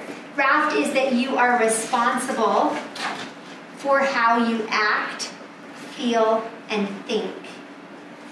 And so I could tell a villain story of my marriage. You could piece together the 10 worst occurrences and make that feel like every day. I could tell my mind the worst things, and I hear, this is so weird. So I'm doing a divorce, and you go into the room with one spouse, and they tell you a villain story. And guess who's the villain? The other spouse. And guess who's the victim? Them or the hero. The victim or the hero. And then you go into the other room, and you hear a villain story. Guess who the villain is? The other spouse again. So it's just the most interesting phenomenon from my perspective. And then I draw what's called the third perspective, or the objective perspective, after drawing from the stories. But the villain stories is how we tell conflict stories to people. And in people's villain stories, they are never the villain. Did you know that? They're never the villain. Or they say something like this. Well, I know that I cheated on her. But, you know, that doesn't matter because, well, she withdrew intimacy for 6 months, and you know what I mean? Like, it's true. And she was a spendaholic, and this, you know, or whatever it is. Like, these stories that I hear, you never, and some of them like acknowledge on this tiny spectrum in like this hero way, like, oh, wouldn't you too, or you know, something like that. But villain stories are so interesting. John Gottman's work has this model of negative attribution versus positive attribution, and in his work, that when people shift from basically a marriage to a divorce, do you know what happens? So you see how I have the superhero and the villain? I thought that was clever. That my designer did that. But so first they're here and everything's good and everything's good. Then they hit what I'd call a breaking point. Most marriages have a breaking point at divorce, and that's the point here where they flip over to the villain story. And John Gottman says that the villain story is the pinpoint of how he sees the shift. Once people start talking to others about their marriage in the villain story, and they then look back on things they saw as positive, could they recast it as negative? Do people have the ability to take something that was great and make it negative, or something negative and make it great? Certainly you do. That's why we've got the raft. I am responsible how I think, feel, act. Thinking comes first, then feeling, then acting. That's why it's backwards raft. I didn't like how the tar came out. I thought raft was a better symbol. I tried all different ways how to do it, and I'm I just like raft. I like it. I like the image of a raft. And I'm a big acronym girl. You'll know this because I got share and ABCD, because I think when I speak it helps people remember things more. So I'm always having these weird little acronyms. Did anybody remember the acronym from the 8 causes of divorce? I have one up there. It's AAA half. AAA half, because I kind of think you're half, you're half now. Anyway, so I'm always trying to because I feel people can remember more than just giving a list. So the villain story is really important, and the hero story is a really important part of the work that I do for communication. So when we talk about communication, this is my specialty. Some of you have heard me speak other spaces, so some of it might be a little bit of a review because I talk about communication everywhere I go. There's not one space I speak where I don't talk about communication because I love it that much. But we have to look at communication in its 3 parts. Yourself, the other person, and then the we is our relationship. And then the 4th part we're not going to get into, but it's the it perspective is how a third party would look in that's non-biased.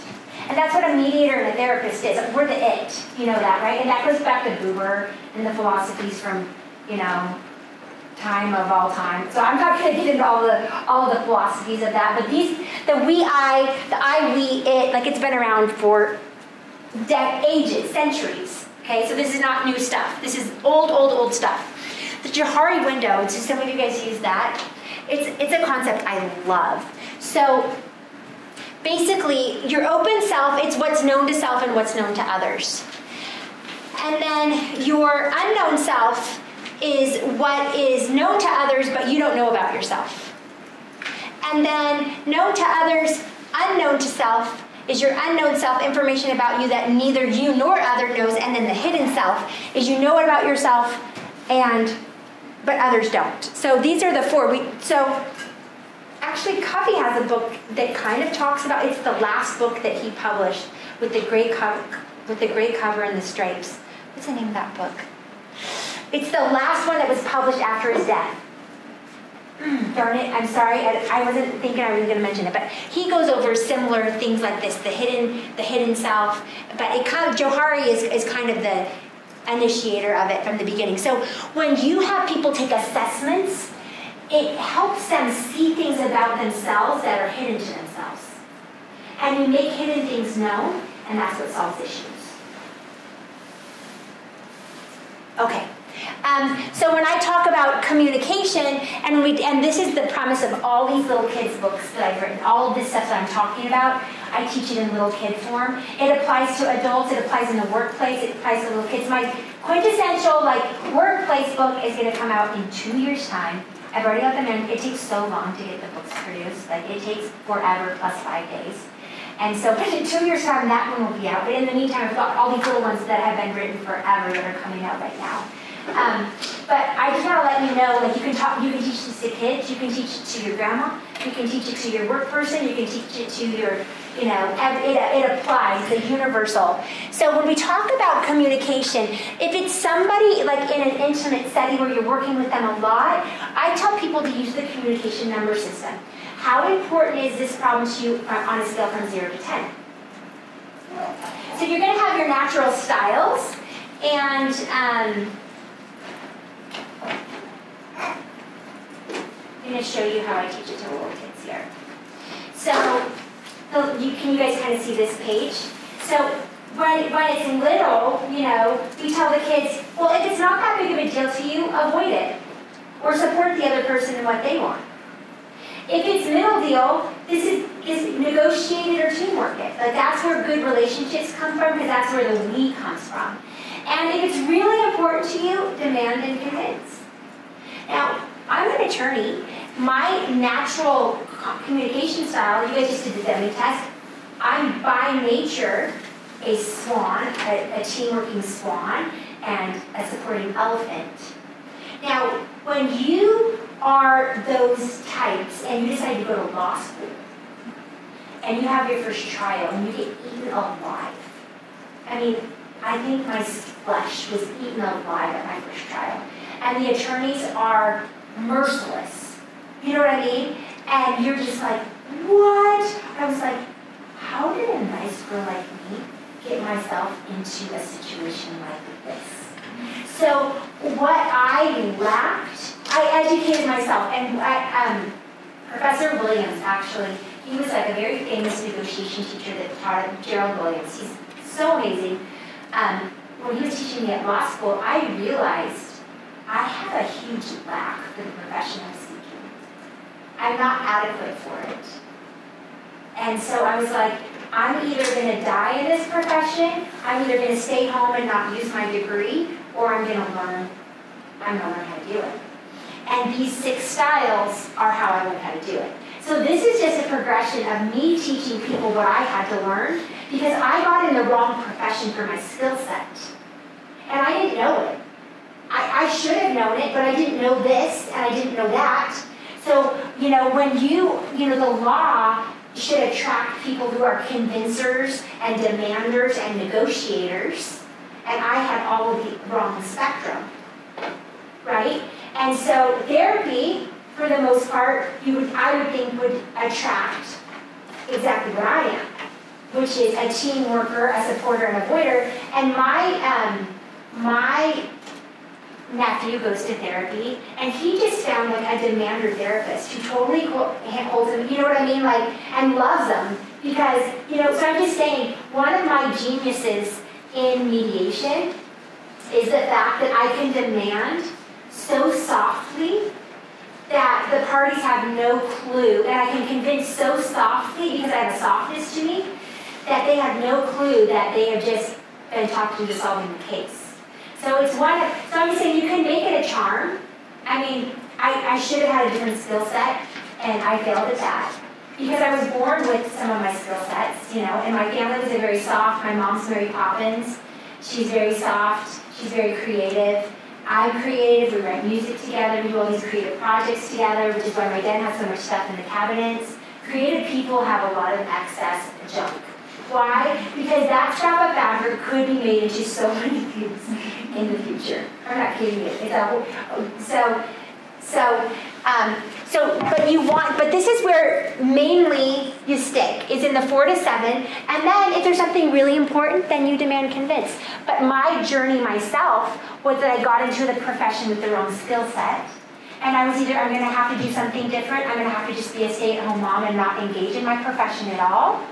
I'm going to have to pretend I'm someone who I'm not, which I'm not okay with because congruence for myself is really important.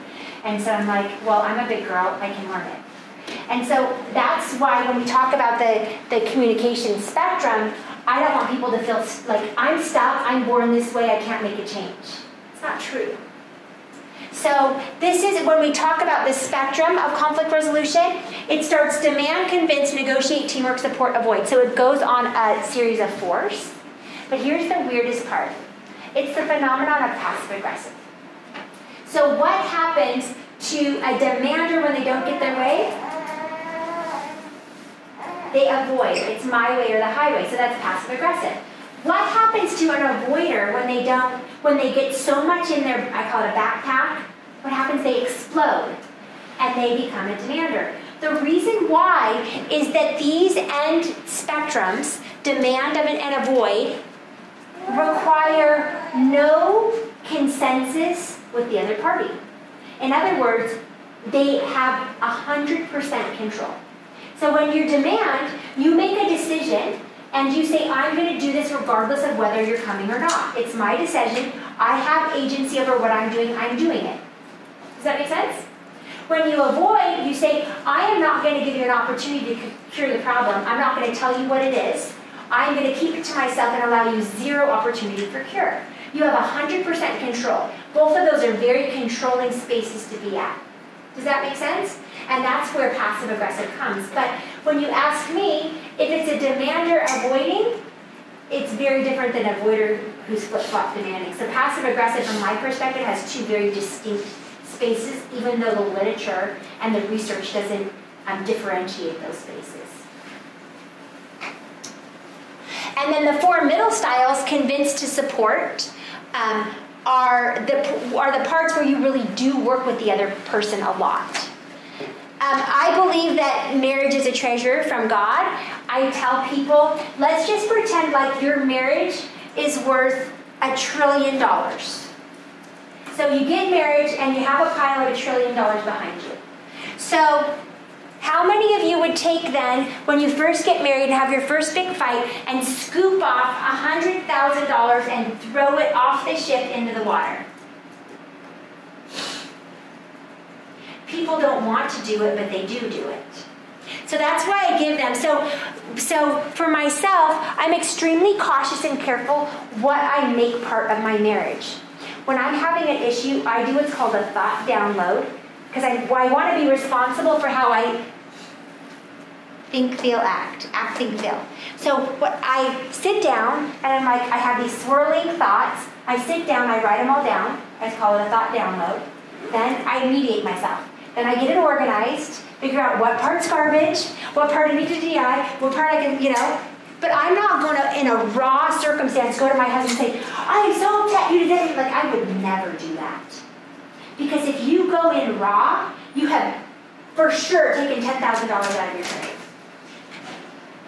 And there are no refunds, and there are no deposit returns. Like, you have just taken it and thrown it off. Because raw emotion kills relationships. I would never do that. But I will tell you the truth, I did do that for a decade. I did it for myself for a decade. dealing with issues raw before I had time to take responsibility for how I was acting, thinking, and feeling. I did it. And I will tell you, it does not make your marriage better. So, I tell people, so the John Gottman ratio, you guys probably know this is 5-to-1. Inside a conflict setting, he says, parties that want to stay married in a conflict setting have to have 5 positives to 1 negative. That's the ratio. So if you throw $100,000 off the ship and you try to cure it, you get $20,000 back. Because 5-1. To make up for the 1 negative, you've got to do 5 things. So you've got to be really careful on what you decide to do on your deposit and return. So the 5-1 ratio is something that I teach in all of this material, and what I encourage parties to do is what's called a quarterly retreat, and it's 24 hours away with your spouse at least. So it's an overnight. I encourage them to go overnight for 24 hours. In it, I have them do my quarterly retreat sheet, which Serena's, oh, here it is. Serena's going to find. And so it's so simple. But what it does, it says, what are the 10 best things about my spouse? And in the retreat sheet, because from my perspective, if you think about John Gottman's work, well, first of all, do you guys know what the divorce ratio is on positive to negative according to John Gottman? What do you think it is? There is a right answer on this one, but I just want to show you your guesses are wrong. That's so bad of me. But You're an attorney, right? I know. And I'm blonde. Can you imagine all the jokes I get with those 2 combinations? Okay, so the divorce ratio is 1-to-1. If you have 1 positive and 1 negative, that's the ratio for people divorced. It's actually 0.8-to-1, but I rounded up. So, I mean, if you want to be technical, it's 0.8-to-1. So I think sometimes people believe, oh, 1-to-1, that should be a good marriage. 1-to-1 is divorce. 5-to-1 is minimum for conflict. And John Gottman, in another thing that I watched, and I'm really kind of a nerd, I should let you know. I read studies for fun over the weekends and watch TED Talks. I'm really nerdy. But in one thing I watched that John Gottman did, and by the way, he's coming to Utah in September. He is. You should go. I'm going. But September 18th, yeah, he's coming. But he said that normal, healthy marriages in every day, the ratio should be 20-to-1. So I just want to point out to you that the 5-to-1 is negative. So then this is my premise. So let's just say someone comes to a therapist or a marital mediator.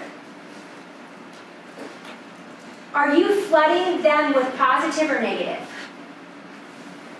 Negative. So I won't do it. So what I do is we sit down first and we communicate about their positive foundation. What are the things that have worked in your marriage, maybe not now, but in the past? Let's list them, and I go through MERCIESS. I go through every one of my little acronyms because I'm nerdy and I have an acronym for everything. So I go, the MERCIESS acronym, if you want to know it, is marital virtues, emotional exchange, recreation, conflict resolution, intimacy, exchange of communication, spirituality, and service.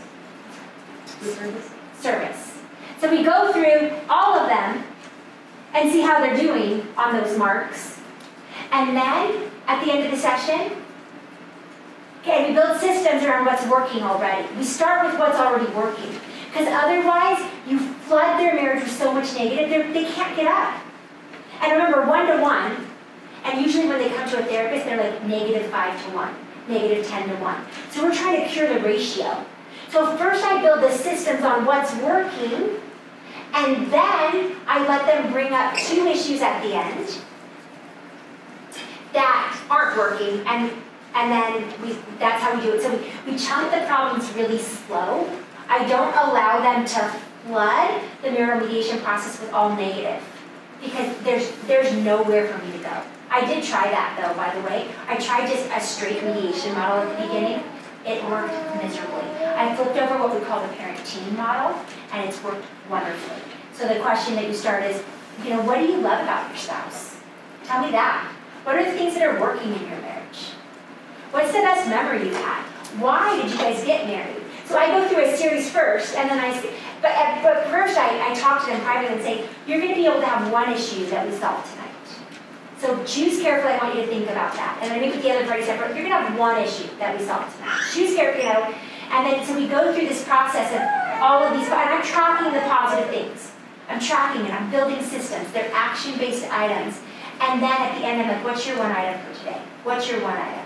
And it's amazing how when you can get so what happens in conflict is people turn off the positive faucets.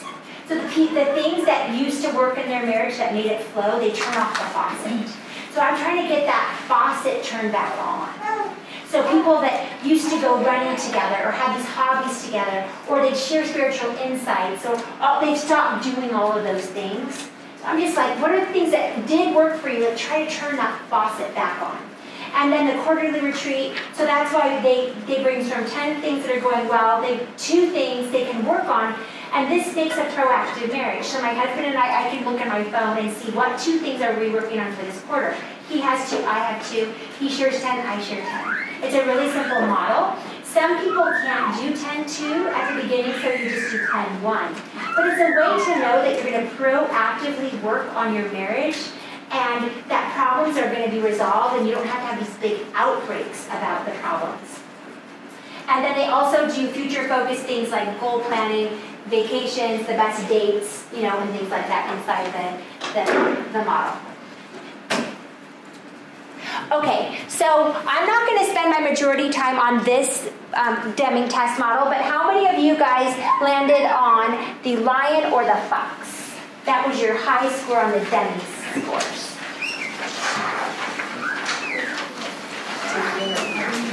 Okay, I'm so sorry. How many of you landed on the demander and the convincer? And you can tell because the last question gives it away. Do you see at the very bottom? That tells your secret where you're at. So how many of you are the demanding lion or the convincing fox? Okay, great.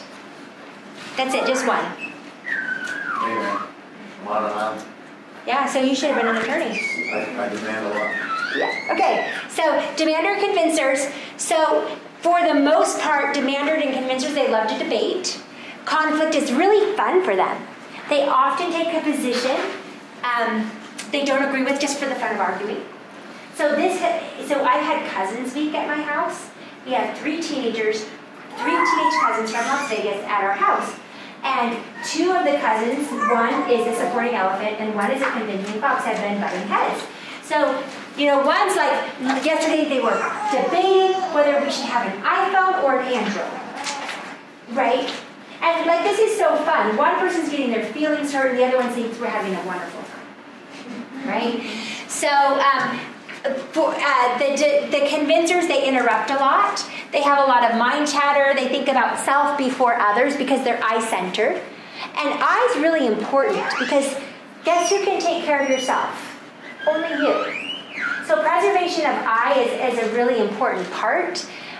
They like to be right and take credit ideas. So I tell people to use this when it's really important. Who do convincers work best with? Other convincers. Oh.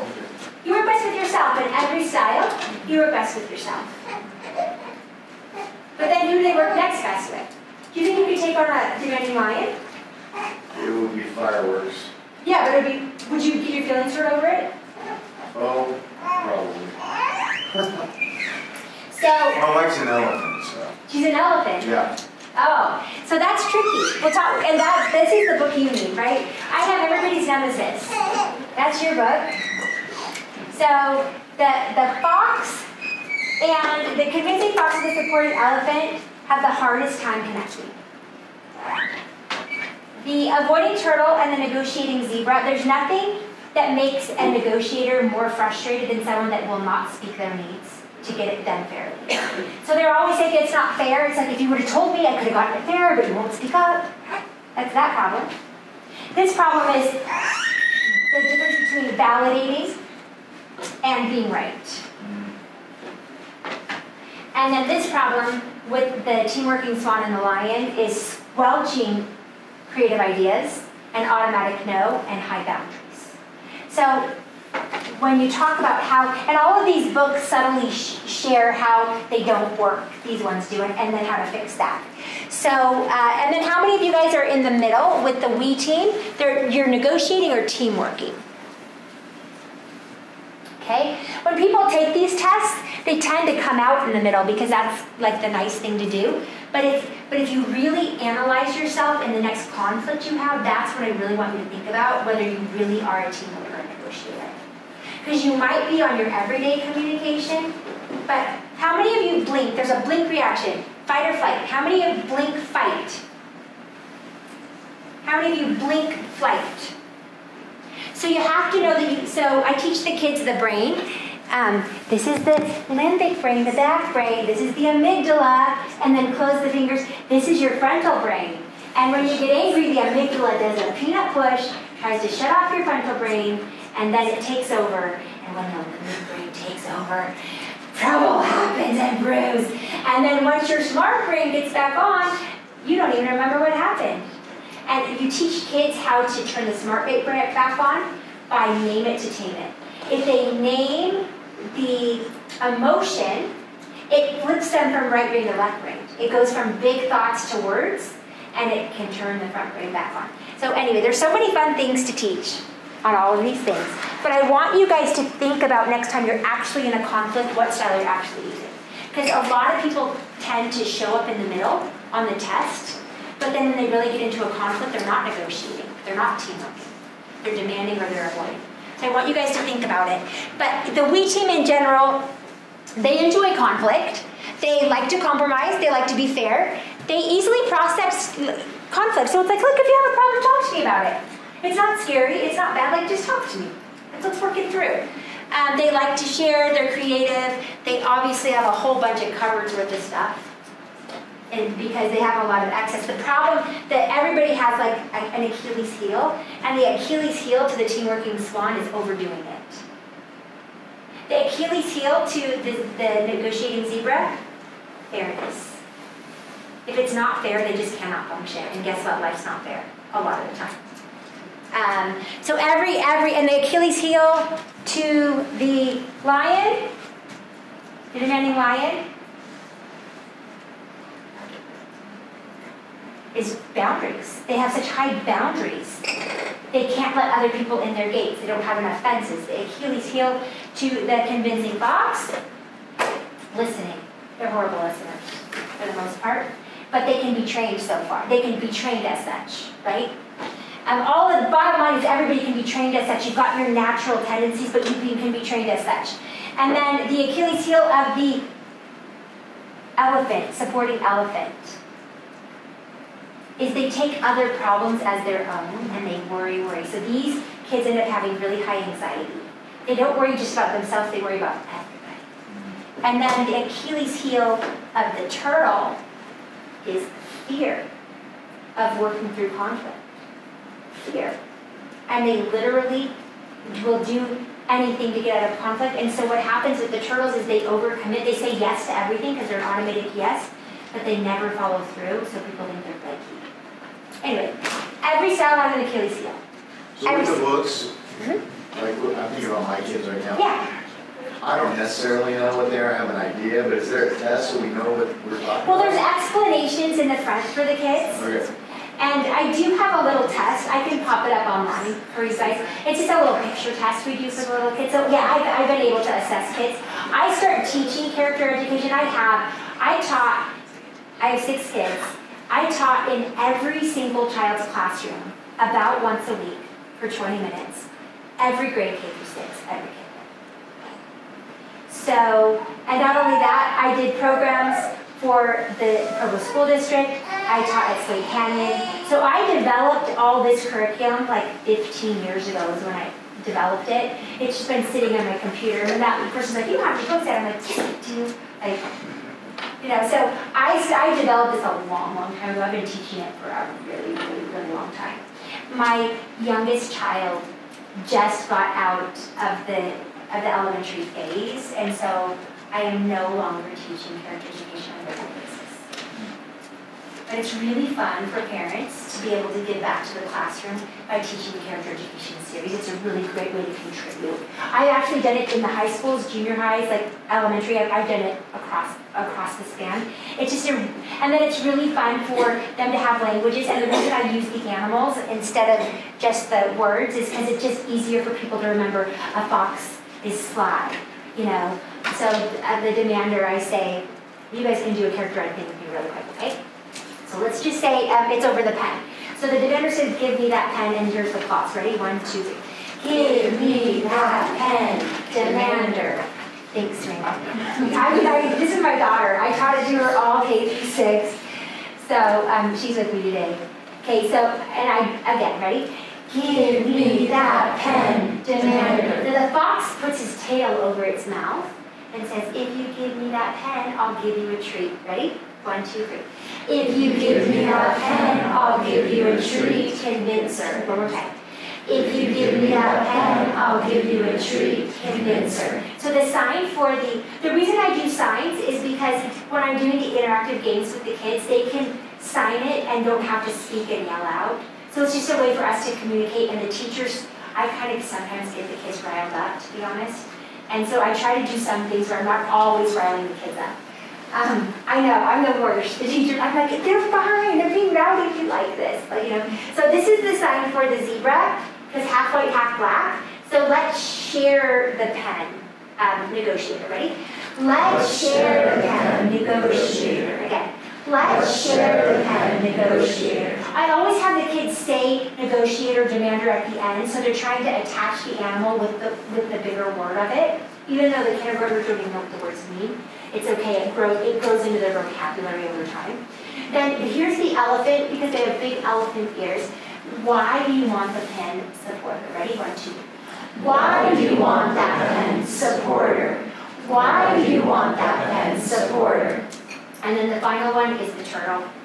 Here, take the pen, avoider. Ready? 1, 2, 3. Here, take the pen, avoider. Here, take the pen, avoider. So it's really, the reason I wanted to do a little bit of character ed with you guys today, because I just want to show you how simple these concepts are. They're so simple you can start teaching them to a 5-year-old. And the studies show, and the reason I'm so committed to this book series of 12 books, and I got 4 done, and 5's coming out soon, is because the studies show if you can grab kids with these skills when they're in their younger years, they stick with them for a lifetime. And can you imagine your kids being like, hey mom, you know, I was working with Sally today, she's an avoider, I was trying to get her open up, so I asked 3 times like the book said, you know, all these techniques and identifying people and where the struggles are and having a language. It's so, I'm so passionate about it, it's ridiculous. I'm passionate about kids, and I feel like if we can get families and kids working on this when they're young, it's going to make all the difference. I really, really passionately believe that. So it's never too early to start. I'm even thinking after I finish this 12-book passion project, I'm doing a little toddler series. Like, I have 2 of the toddler series. It would just be a 6-book series, just to, like, little tiny simple poems. These are really complex books. Most of the time, when I'm doing the full curriculum, we do 3 20-minute sessions with the kids. So these books are meant to be 1 month of character ed. Does that make sense? And then we break it down. So this is like a 1-month curriculum of character ed. So each book is 1 month. And we'll have 12 books, even though there's only 9 books of the school year. So you'll have to go through and blend or teach it a different way. And then the U team, so they want to be compassionate, so they accommodate other people's needs before their own. Oftentimes they do things for other people even when their mind's complaining inside.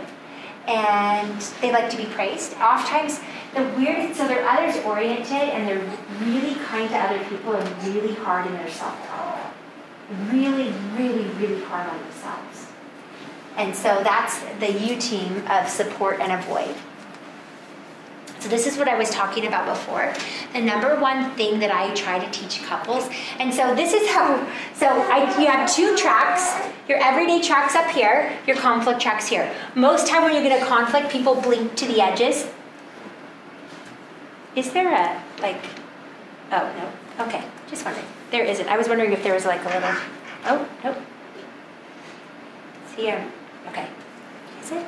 No. Okay, so I'll just use my finger. I was trying to see if there was a little pointer, but there isn't. So people blink to the edges because the amygdala gets you in that fight or flight mode. So we have people, 20 minutes is what the studies show, like to calm down. So when you get into the unhealthy zone is when you get into, we flip from lion to being an angry monster. So I villainized the edges, by the way. But instead of villainizing my characters, I villainize a different non-healthy portion of it. Really, I was going to villainize each character because everybody has an Achilles heel, but it just made this series too complex. Like, it's like, okay, well, the fox can be a peacock. You know what I mean? Like, because you, right? And I was going to make a giraffe for the swan because the big long neck. But it just got to be, people, my editor, technical editor, already thinks I do too much in these books because I'm an overdoer. It's like, no more nemesis animals. But really, even though we kind of pick on the turtle and the lion, because everybody blinks to those edges usually, every style has its nemesis. Okay? Are there any questions on this? Does it make sense at all? A little bit? So the goal for people and marriages and kids is to identify your natural style, use it when it's working, and know that you have 5 other options when it's not. So I used to teach at the law school, and a lot of what I taught communication, negotiation, mediation. So this is my life of teaching. And being in here, I'm like, oh, I miss my teaching. I love teaching so much. But we discovered one day as a classroom that the foxes work best with themselves and zebras work best with themselves. But then who works best with each other? We learned that the foxes work best with the lions and the zebras, like next best. So you actually work best with yourself and the touching boxes, right? So knowing that, what I developed, and I discovered that like 15 years ago, but when I teach people, there's only 2 styles you really have to know in depth. And that is the elephant, which has compassion, accommodation, listening, caring. That's the elephant. And the fox, which is convincing, persisting, being able to get your way. Why? Because these 2 styles work with all 6 styles.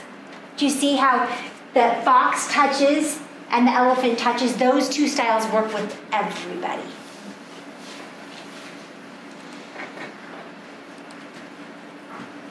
Okay, so now we're going to go into the Martin test. So the Martin test is underneath the Deming. So the Deming is the broad test, which just shows people what their communication style is. The Martin test shows the details. Okay, so a lot of times people say, hey, men are this way, all women are elephants, all men are foxes. We know that that's like just a bunch of baloney, right? Because we're individual people. And so I don't get hooked into the gender literature and how it says men and women are, because you know how many like convincing fox females there are in the law? Tons of them, right? And so you get these flip-flops, and so we don't really talk about categories that way or stereotypes. So on the test, how many of you guys were task-oriented? Your taskers on the test? 1. How many of you are relationship-oriented? Okay. So task-oriented, they find a lot of satisfaction through accomplishing tasks. They find success through completing as many tasks as possible. And they build relationships how? Through activities. Communication is for a purpose to accomplish a task. So I'm going to call you up. Pretend like we're friends, okay? What's your name? Rich. Rich? Hey, Rich, how's it going? Great. How you been? What's been going on? It was really great class today. Awesome. That's so cool. Yeah. How are the kids? Busy, summer. Yeah, how's your wife? She's awesome. Busy. Good. Air conditioner went out. Wow. She's working on that. What are you thinking right now? What's your point? Why on earth are you calling me? And with a task-oriented person, you have 3 questions. Like, hey, how are you doing? That's okay. Fine. Yeah. What's been going on? Nothing much. But for the 3rd question, I should be saying, I'm calling because I need you to do this task for me. Now, before I knew this, I'm a relationship-oriented person, my husband's task. I thought it was kind of mean to call someone for a task. I'm like, that seems so tasky, and it might feel like I don't care. Now, when you call a tasker, you should get to the task as soon as possible. So if I said at the end, I'm just calling to talk, what's your reaction? Gotta go. Yeah, you know, like, no thank you, right? So they're rarely going to call a person just to chat, unless somehow it's like, hey, my wife said I have to call her every night to chat because I'm out of town. Like, you know what I mean? It's not their thing. On the phone. I mean, they might chat, when they're in their chatting box and that's their task, they're really good at it. So don't get me wrong that they don't have, and the cool thing about taskers is, like, your wife has her own big, huge box. And when you're in her box, like, you're in her box. Right? Or wrong? I don't know. No, yeah. Yeah, so how do relationship-oriented people build relationships? By talking. But see, if I want to talk with Rich, is that going to build my relationship with him from his perspective? No. What's going to build relationships? Tasks together, activities together. Let's go to the movies. We like to boat together. You and your wife. I'm guessing is there a hobby you share with your spouse? We both work from home, so we get in the same room and work together. Is that weird? She does her job and I do mine. That's awesome. Yeah. Right? So I'm just saying, so the coordination of relationship is built through task completion together. It could be fun stuff.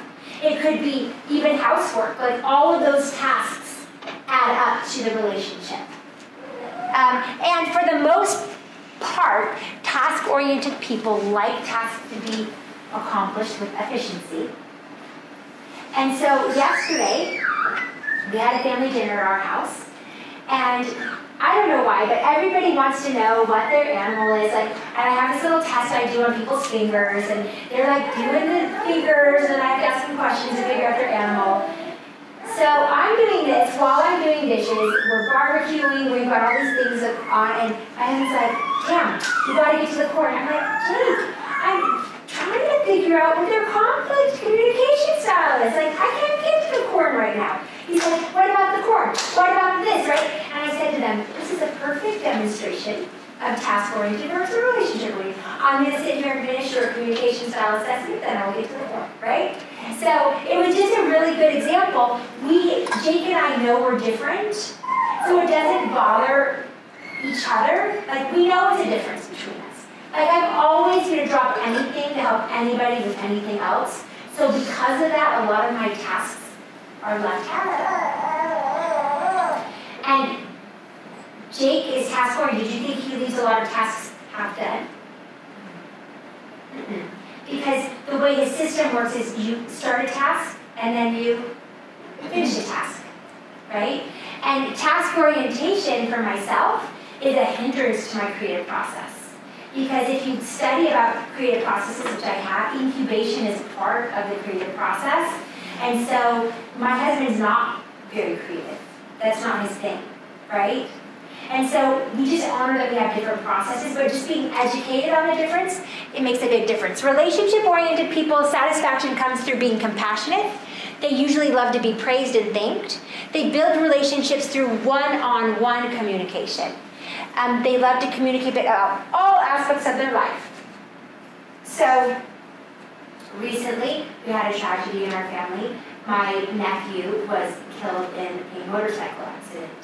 And my best friend that called me and showed up, like, that meant so much to me. Like, that connection of all aspects of our lives. One of my best friends came to the funeral in Idaho, another one came to the burial in Utah, and I was like, oh, that's so meaningful for me, for them to show up in those spaces for me.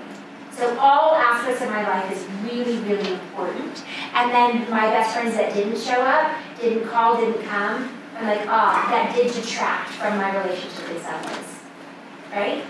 So they love to listen to others. Usually they feel it's noble to call someone just to talk. How many of you have a friend or family member you call just to talk to? Like the purpose is just to talk, right? They often feel guilty to call for just a task. So when you want to build a relationship with an activities person, this is what you teach your marriage people. How do you appropriately do it? So before I discovered this, I was like, me and my husband would sometimes watch movies from home.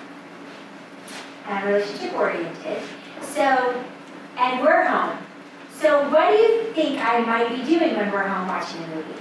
It's a horrible thing I was doing. Do you have an idea? I'm chatting, I'm talking, and I'm folding laundry.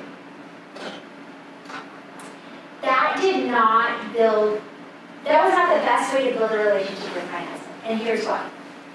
Number one, I wasn't giving the activity undivided attention. And that's a big annoyance for a task-oriented person. Would you agree? Totally. So it's like, you're half there, half not there. Are you on a date with me or are you folding laundry? Right? The phone is the worst.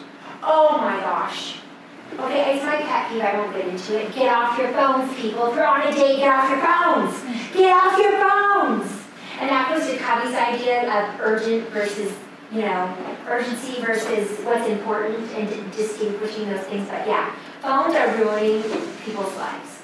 Me and my husband go on a date and we always keep our phones flipped over. Like, we won't look at them unless, like, one of the kids is called or something like that.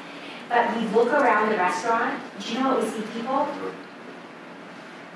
It's like, are they there in cyberspace? Or could they actually interact with the person across? And then there's all this addiction on phone things going on. But anyway, we won't get into all that. But bottom line, for you to build a relationship with an activities person, you have to give the activity undivided attention. So the women that go to the BYU football games and read books, you're out. Your body showing up is not enough. Because then the person's like, why didn't you bring her? She obviously didn't enjoy the game. She was reading a book. You see how that does that make sense why it doesn't build a relationship? And then there's another rule. So you have to give undivided attention. The second rule is you actually have to like the activity. If you start to complain, that food was so disgusting, I didn't have a good time at the ball game, I can't believe it, it's like, oh my goodness, I should have brought somebody else. So you have to give it undivided attention, you have to like it. You don't have to like it, you just have to not complain. Is that fair? Okay, so then how do you build a relationship with the relationship-oriented people? Talk. What do you talk about? Feelings.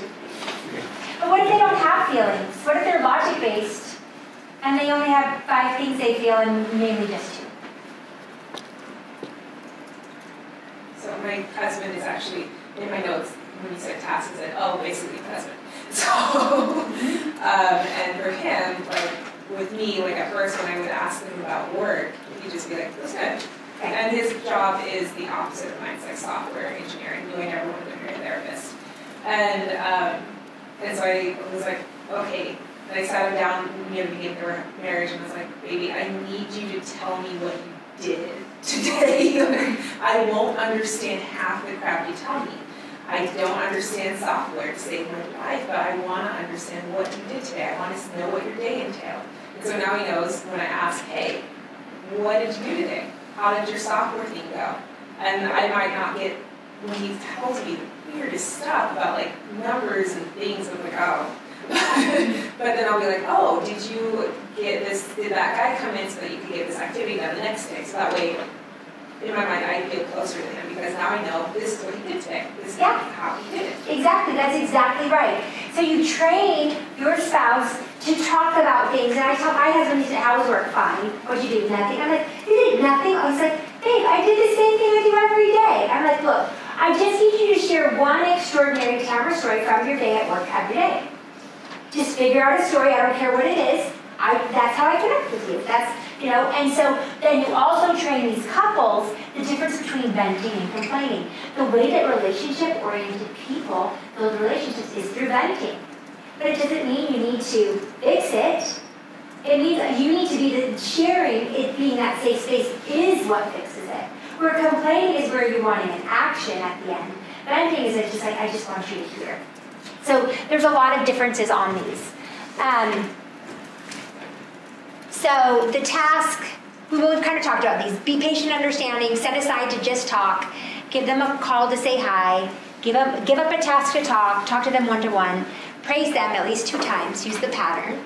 And then for relationships, stop taking things personally, because a lot of schedule activities and expect no deep conversations. That is not the time. You should not blend these 2 styles. It works horribly.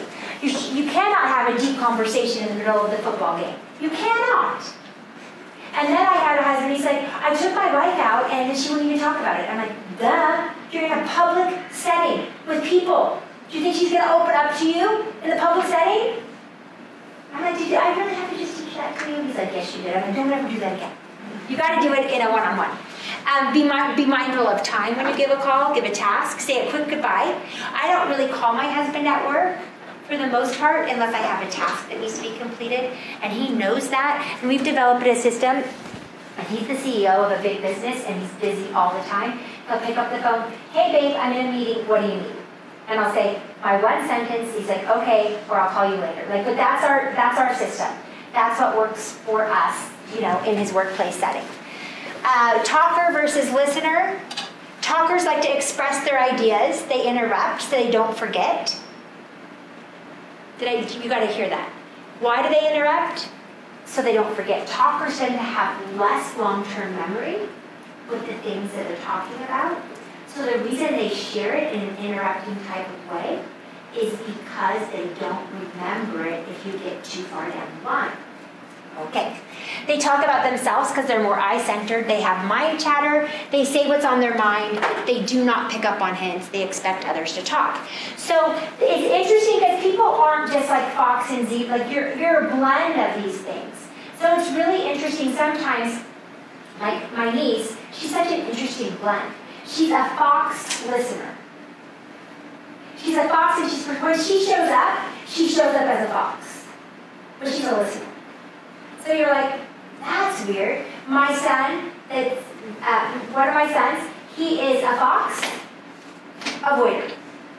So he's a fox, and he's the life of the party, and he's going, and then when it comes to conflict, he shuts down and he avoids.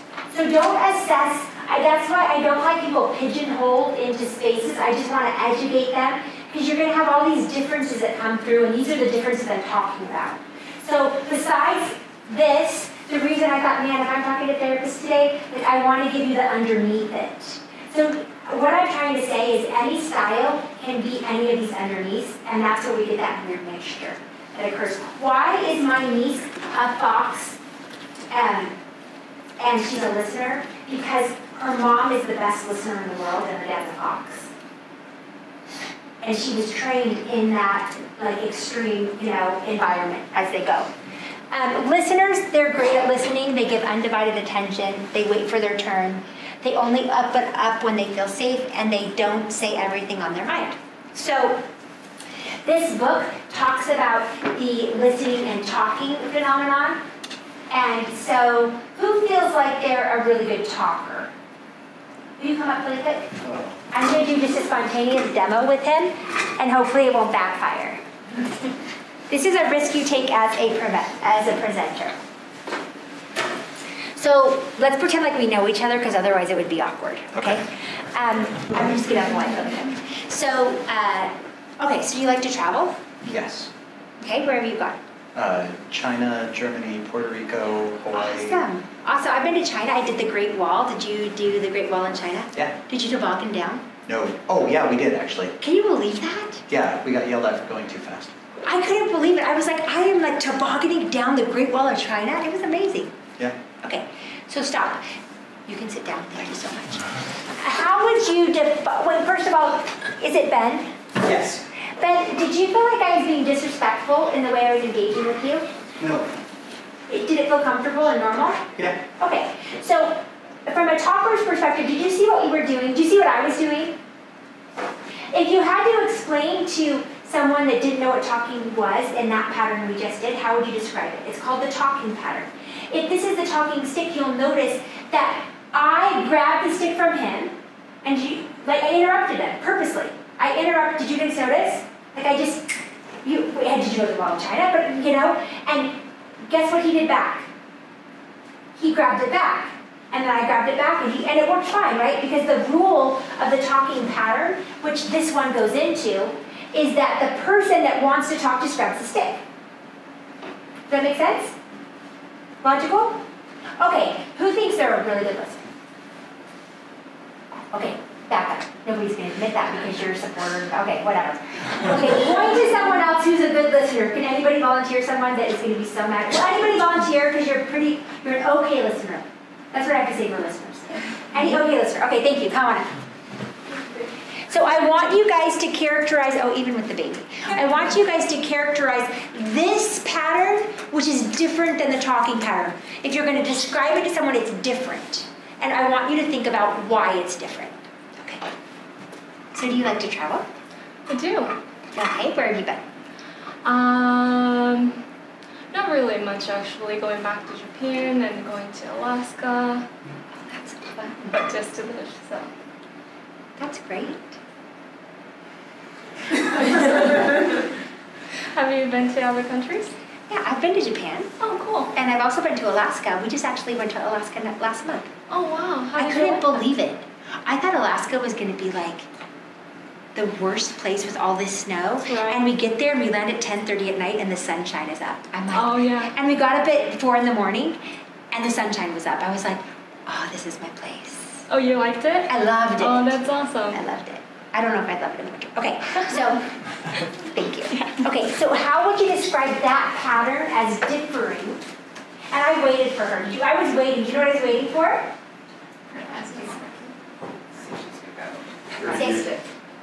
To give you something to talk about. Right, so in the listening pattern, the person that is talking keeps the stick, and when they're done, they hand the stick to the other person through asking a question. So she asked me a question, and I just waited for it. I just wanted to see if she'd do it. And there was a little bit of an awkward silence because we didn't prep it all, right? I just take random people out of the audience. And so she asked me a question, and then it was my turn to talk. So it looks like this. One person talks, you finished all the way to the end, you pass the stick. Another person talks, you finished all the way to the end, you pass the stick back. Do you see how that? Now let's contrast that to what me and Ben were doing. I grab, he grabs, I grab, he grabs. So when you combine these processes, what happens is a disaster. So the listener will start out okay, and then the talker grabs the stick, right? Because that's how you do it in the talking pattern. And what does the listener do? Waits for them to give it back. Just listens. They're waiting for you to give it back, and they won't interrupt. They won't engage through when you get extreme listening, and then you get a gap in the way that you communicate. So I think I'm the only communication expert that tells you if you're talking to a talker, how can you tell if you're, do you think you guys could say, Tamara, after this course, I could tell you the difference between a talker and a listener? How many of you think you could tell the difference between those patterns? You can tell a talker right away because they interrupt you. And then you can test it again. Like grab it again if they interrupt you again, they're a talker. So what should you do? Should you actively listen? No! You should grab the stick back because then if I actively listen to you and wait, you're like, is she going to engage or what? Right? So no, you don't actively listen to a talker. The talking pattern is about interrupting and grabbing back and forth. That's going to change people's lives if you would teach that to your people. Now in conflict communication, I always suggest using the which pattern?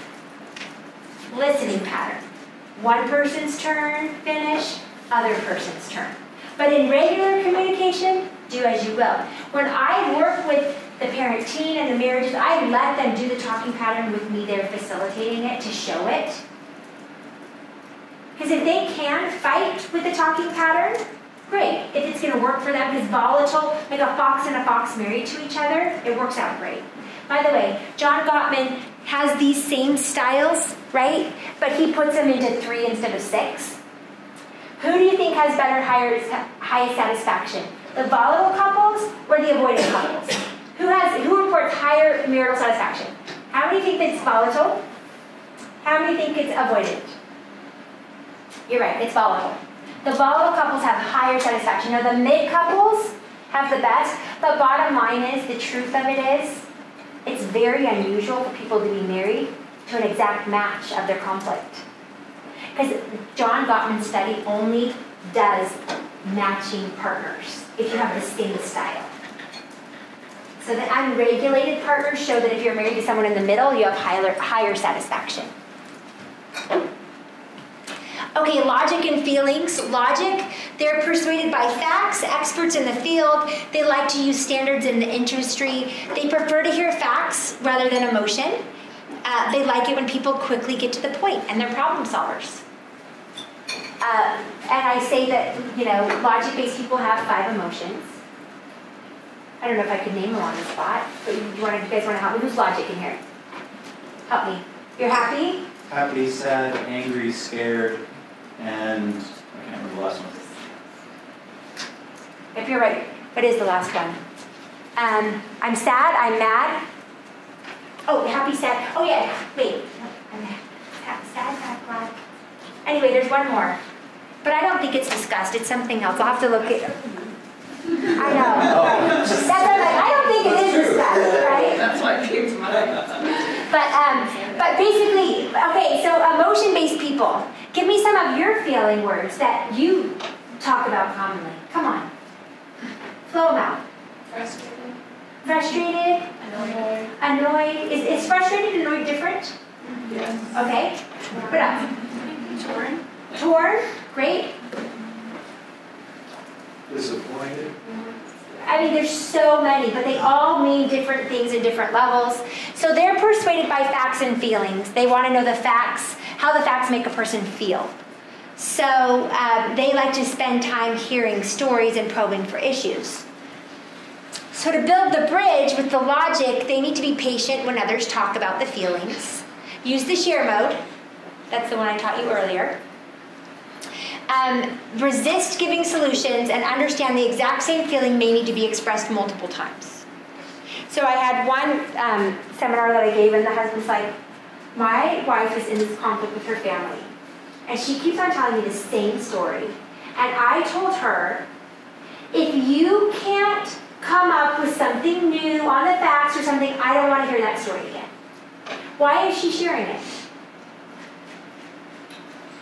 Because that's how a relationship-based person builds relationships. It's through venting. It's through sharing conflict stories. It's through sharing joy stories. Sharing all aspects of life.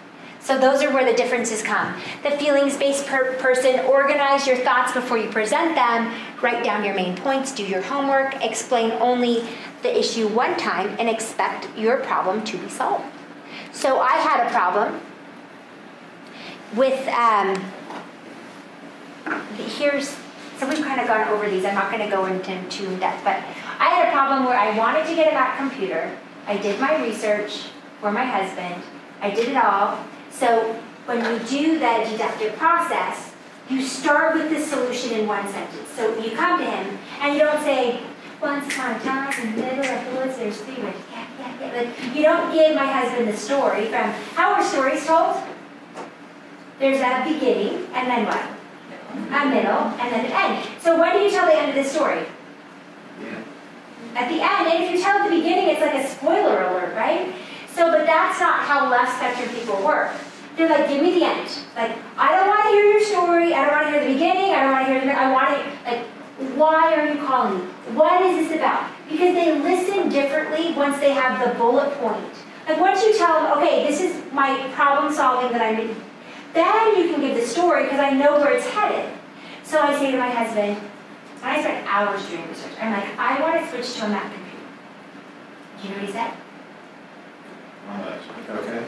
He said, okay. I was so mad. I was so mad. Because I had researched for like 5 and my friend had come over and I did the comic strip thing, and I did all this research, and then I said to him, well, can I tell you why? Why should you never do that with a lefty? Once you get your yes, you get out of there because you can convince them backwards.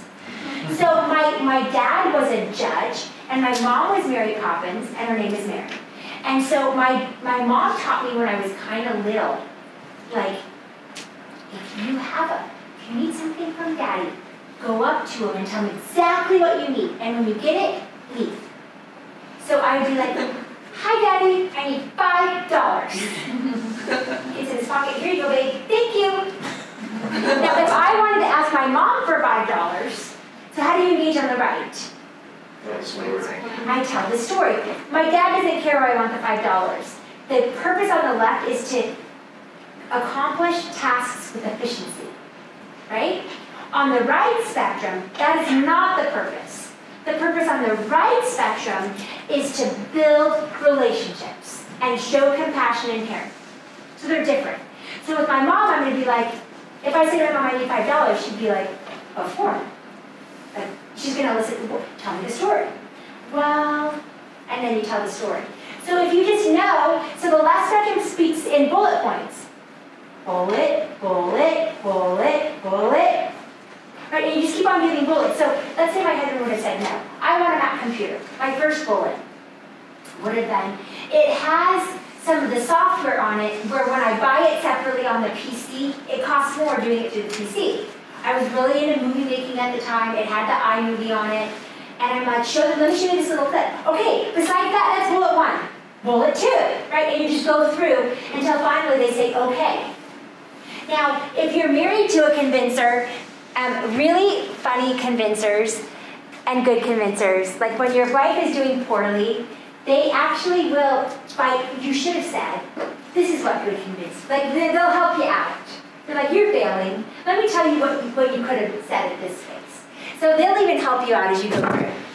The verbal versus nonverbal is an important cue. That's where you send and read messages through verbal communication. You prefer to hear the truth rather than be polite. Like, are you going to tell me if I have lettuce in my teeth or not? I need to know what type of friend you are.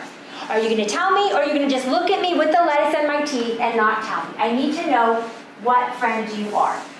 We'll tell someone if something's wrong, does not pick up on nonverbal cues, does not get why other people will not express themselves, and they prefer to communicate verbally. Whereas the nonverbal set, they send and bring messages through body language. How many of you are nonverbal? How many of you are verbal? When you get into the differences here, this is the problem. If you're assigning nonverbal meaning to nonverbal language and the other person's verbal, not even trying to express it that way, that's where a lot of miscommunication comes. So when you toggle this verbal versus nonverbal, you've got to go back to this model here and flip the meaning in. Hey, when you flicked that, like, for example, in Chile, where my husband served a mission, if you throw a pen or something at them, it's like the rudest thing you could ever do. Like, it's very offensive to throw things at people. And we throw things at people here all the time, like, hey, like I'm on the top of the band and start telling my kid, hey, catch this. You know, like, you need something here, let me throw it over to you, right? So that's nonverbal communication that was assigned a meaning. One thing I also had learned about Chileans is they point with their lips. They do. So yeah, exactly. So if you ask them where something is, that's what they do. And they say sipo. Oh, I didn't know that. Yeah, everything has a po at the end. Sipo, yeah, you know, yes po, no po. Yeah. So there's all of these. The cultural differences is a different test I'm not talking about today, but it is on my website. It's the La Serena test. So there is another one that tests culture cues. But with the nonverbal, people will pretend things are fine through their verbal language, but their nonverbal language expresses it. So for men, I train, if you want to generalize, if you want to keep a man happy, IFS, I-F-S. Intimacy, food, sleep. Like, it's kind of that simple. Do some activities, you're good. If you want to keep a woman happy, I did an informal qualitative study, and I found a pattern. People usually say, women, I have no clue. Do you know what it is? So simple. It's another 3 things. Are you ready for it? Soft touch that's non-sexual. Touching hand, holding hands, kind words, which I break it into 2. I said to my husband, do I have to break it in? He's like, yeah, help everybody. Break it down to 2. So it's appreciation and compliments. Soft touch, kind words. Soft touch, kind words. Ifs. Intimate food. So if we could just meet those basic 5 needs, a lot of things would be cured from my perspective. The tough-skinned person, they do not take things personally. They love to debate. They forgive easily. They're easy on themselves. They learn from their mistakes. They just don't care what other people think. The sensitive people, they take things personally. They interpret that, hey, the problem must be about me. What did I do? Did I do this wrong or right? Conflict is stressful in a fight, and so they process things slowly. And so if there's a sensitivity inside the marriage, it's hard to solve problems, right? You can't bring anything up. So you've got to build bridges on all of these ways. The box thinker is somebody who categorizes their life into different boxes. And they don't have to tell. And that's why your husband goes to work. He's a box thinker too. He goes to work, he doesn't share, because when he gets home, he's not in his work box. And especially when there's problems at work, he doesn't want, he can actually totally separate those. And I believe if you're going to be a good therapist, you have to get a box. And same with an attorney. I work with people with sexual abuse and horrible things, and you can't bring that home with you. You've got to learn to box it some way, or it's the wrong profession for you. Working with people in conflict like we do, you have to learn to box. And I wasn't boxed. I was spiral. Look at me right here. Life is a connected one. You carry all the worries. When others don't tell about their life as a whole, you feel like they don't want a close relationship. A bad day at work equals a bad day at home because you have that overspill. And then finally, the assertive versus the pleaser. An assertive person likes to solve conflict as soon as it arises. They're conflict engagers. They do not worry about the conflict after it's resolved. They easily express their views. They like to get their way, and they keep score. Where the pleaser, they like to avoid conflict. They like to be validated. They worry about conflict even after it's resolved. They have a hard time expressing ideas unless they're very mad, which is a problem, right? So we're only accessing problems when they're on their conflict track. You see, back to what I was talking about before. They feel cheated if they don't get their way, even though they haven't expressed it. And they'll say sorry twice. So when we talk about these differences that come through, if you're dealing with someone that is a pleaser, it's better to teach the couples to have a dual session. Here's why. So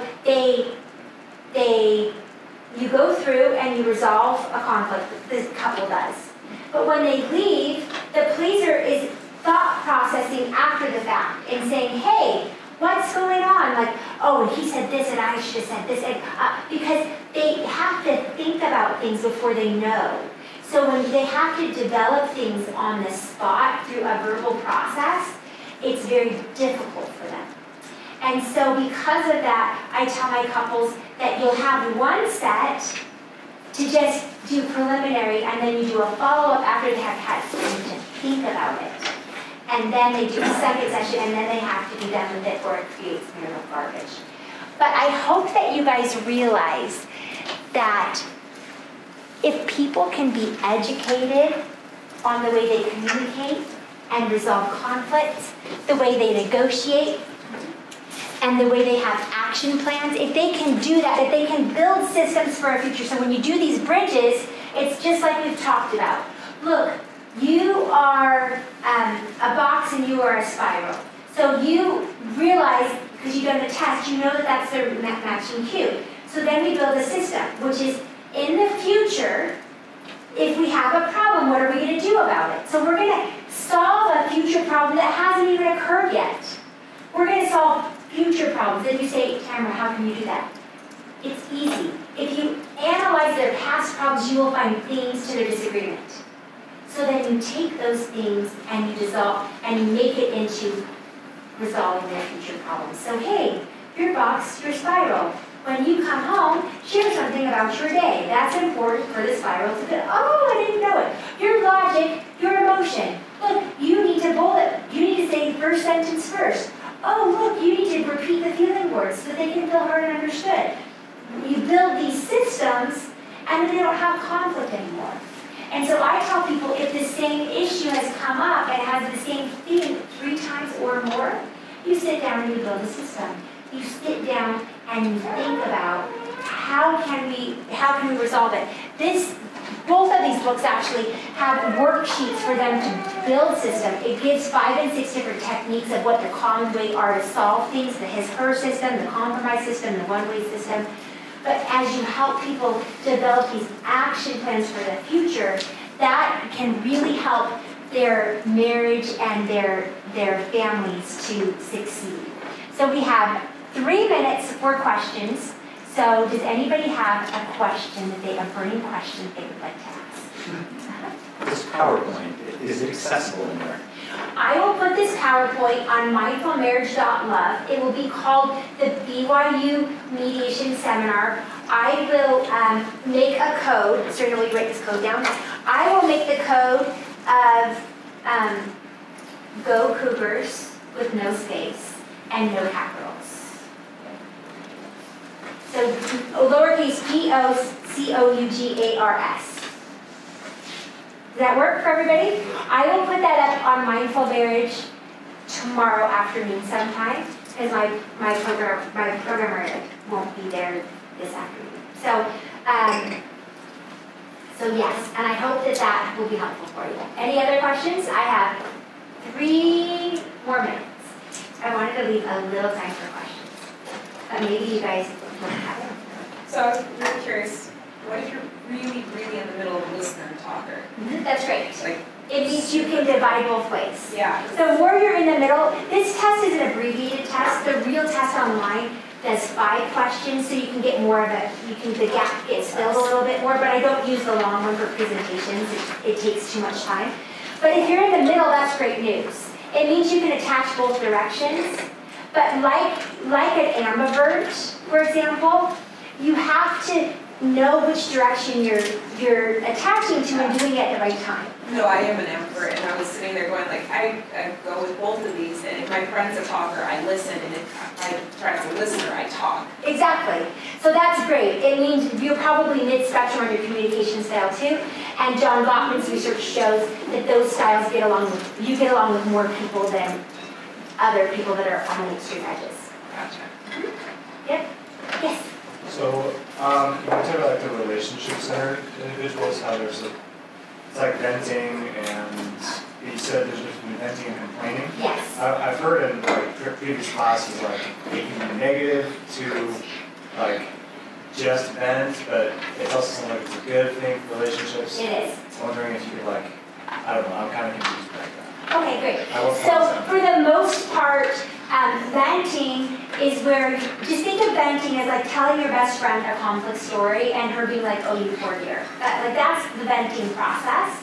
And so when this is an issue between couples, I just use language. Like, if you're venting, I want you to say, I'm venting. Because what that means is you just need to listen to me, and that's it. And I just got a video from a couple in Arizona. So in January, when I did the Mindful Marriage Seminar in Arizona, and they sent me a video, and they're like, Tamara, your course has changed our lives. Because they talked about this thing where she would come home and want to vent about her day, because she works and he works. And he'd be like, your job was bad, well, my job was bad, and then he would start into his process, which is less spectrum, whereas when you vent, you just want to be heard, and so they did this little demo for me, and he was at the end saying, oh, okay, I'm going to use my 3 sentences, oh, well, wow, man, your job is hard, and this, that, and the other. At the end, he touches her arm. Tamara, here's my soft touch that follows it up, But bottom line is, if you have a language to communicate it, that makes a difference. And I want you guys to know as professionals that we hook together. All of us are working with high conflict people and high conflict situation and conflict resolution. Therapy isn't going to work for everybody. Marital mediation isn't going to work for everybody. Online education isn't going to work for everybody. Live seminars isn't going to work for everybody. Books aren't going to work for everybody. Right? So bottom line is, my thought is, as we share resources as a community, our people are better off because not one of us is going to be able to serve all of us.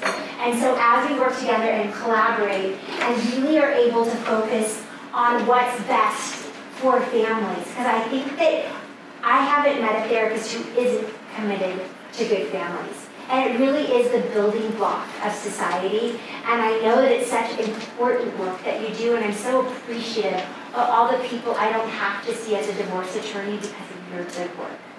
So thank you guys for having me, and I'll stay after for questions.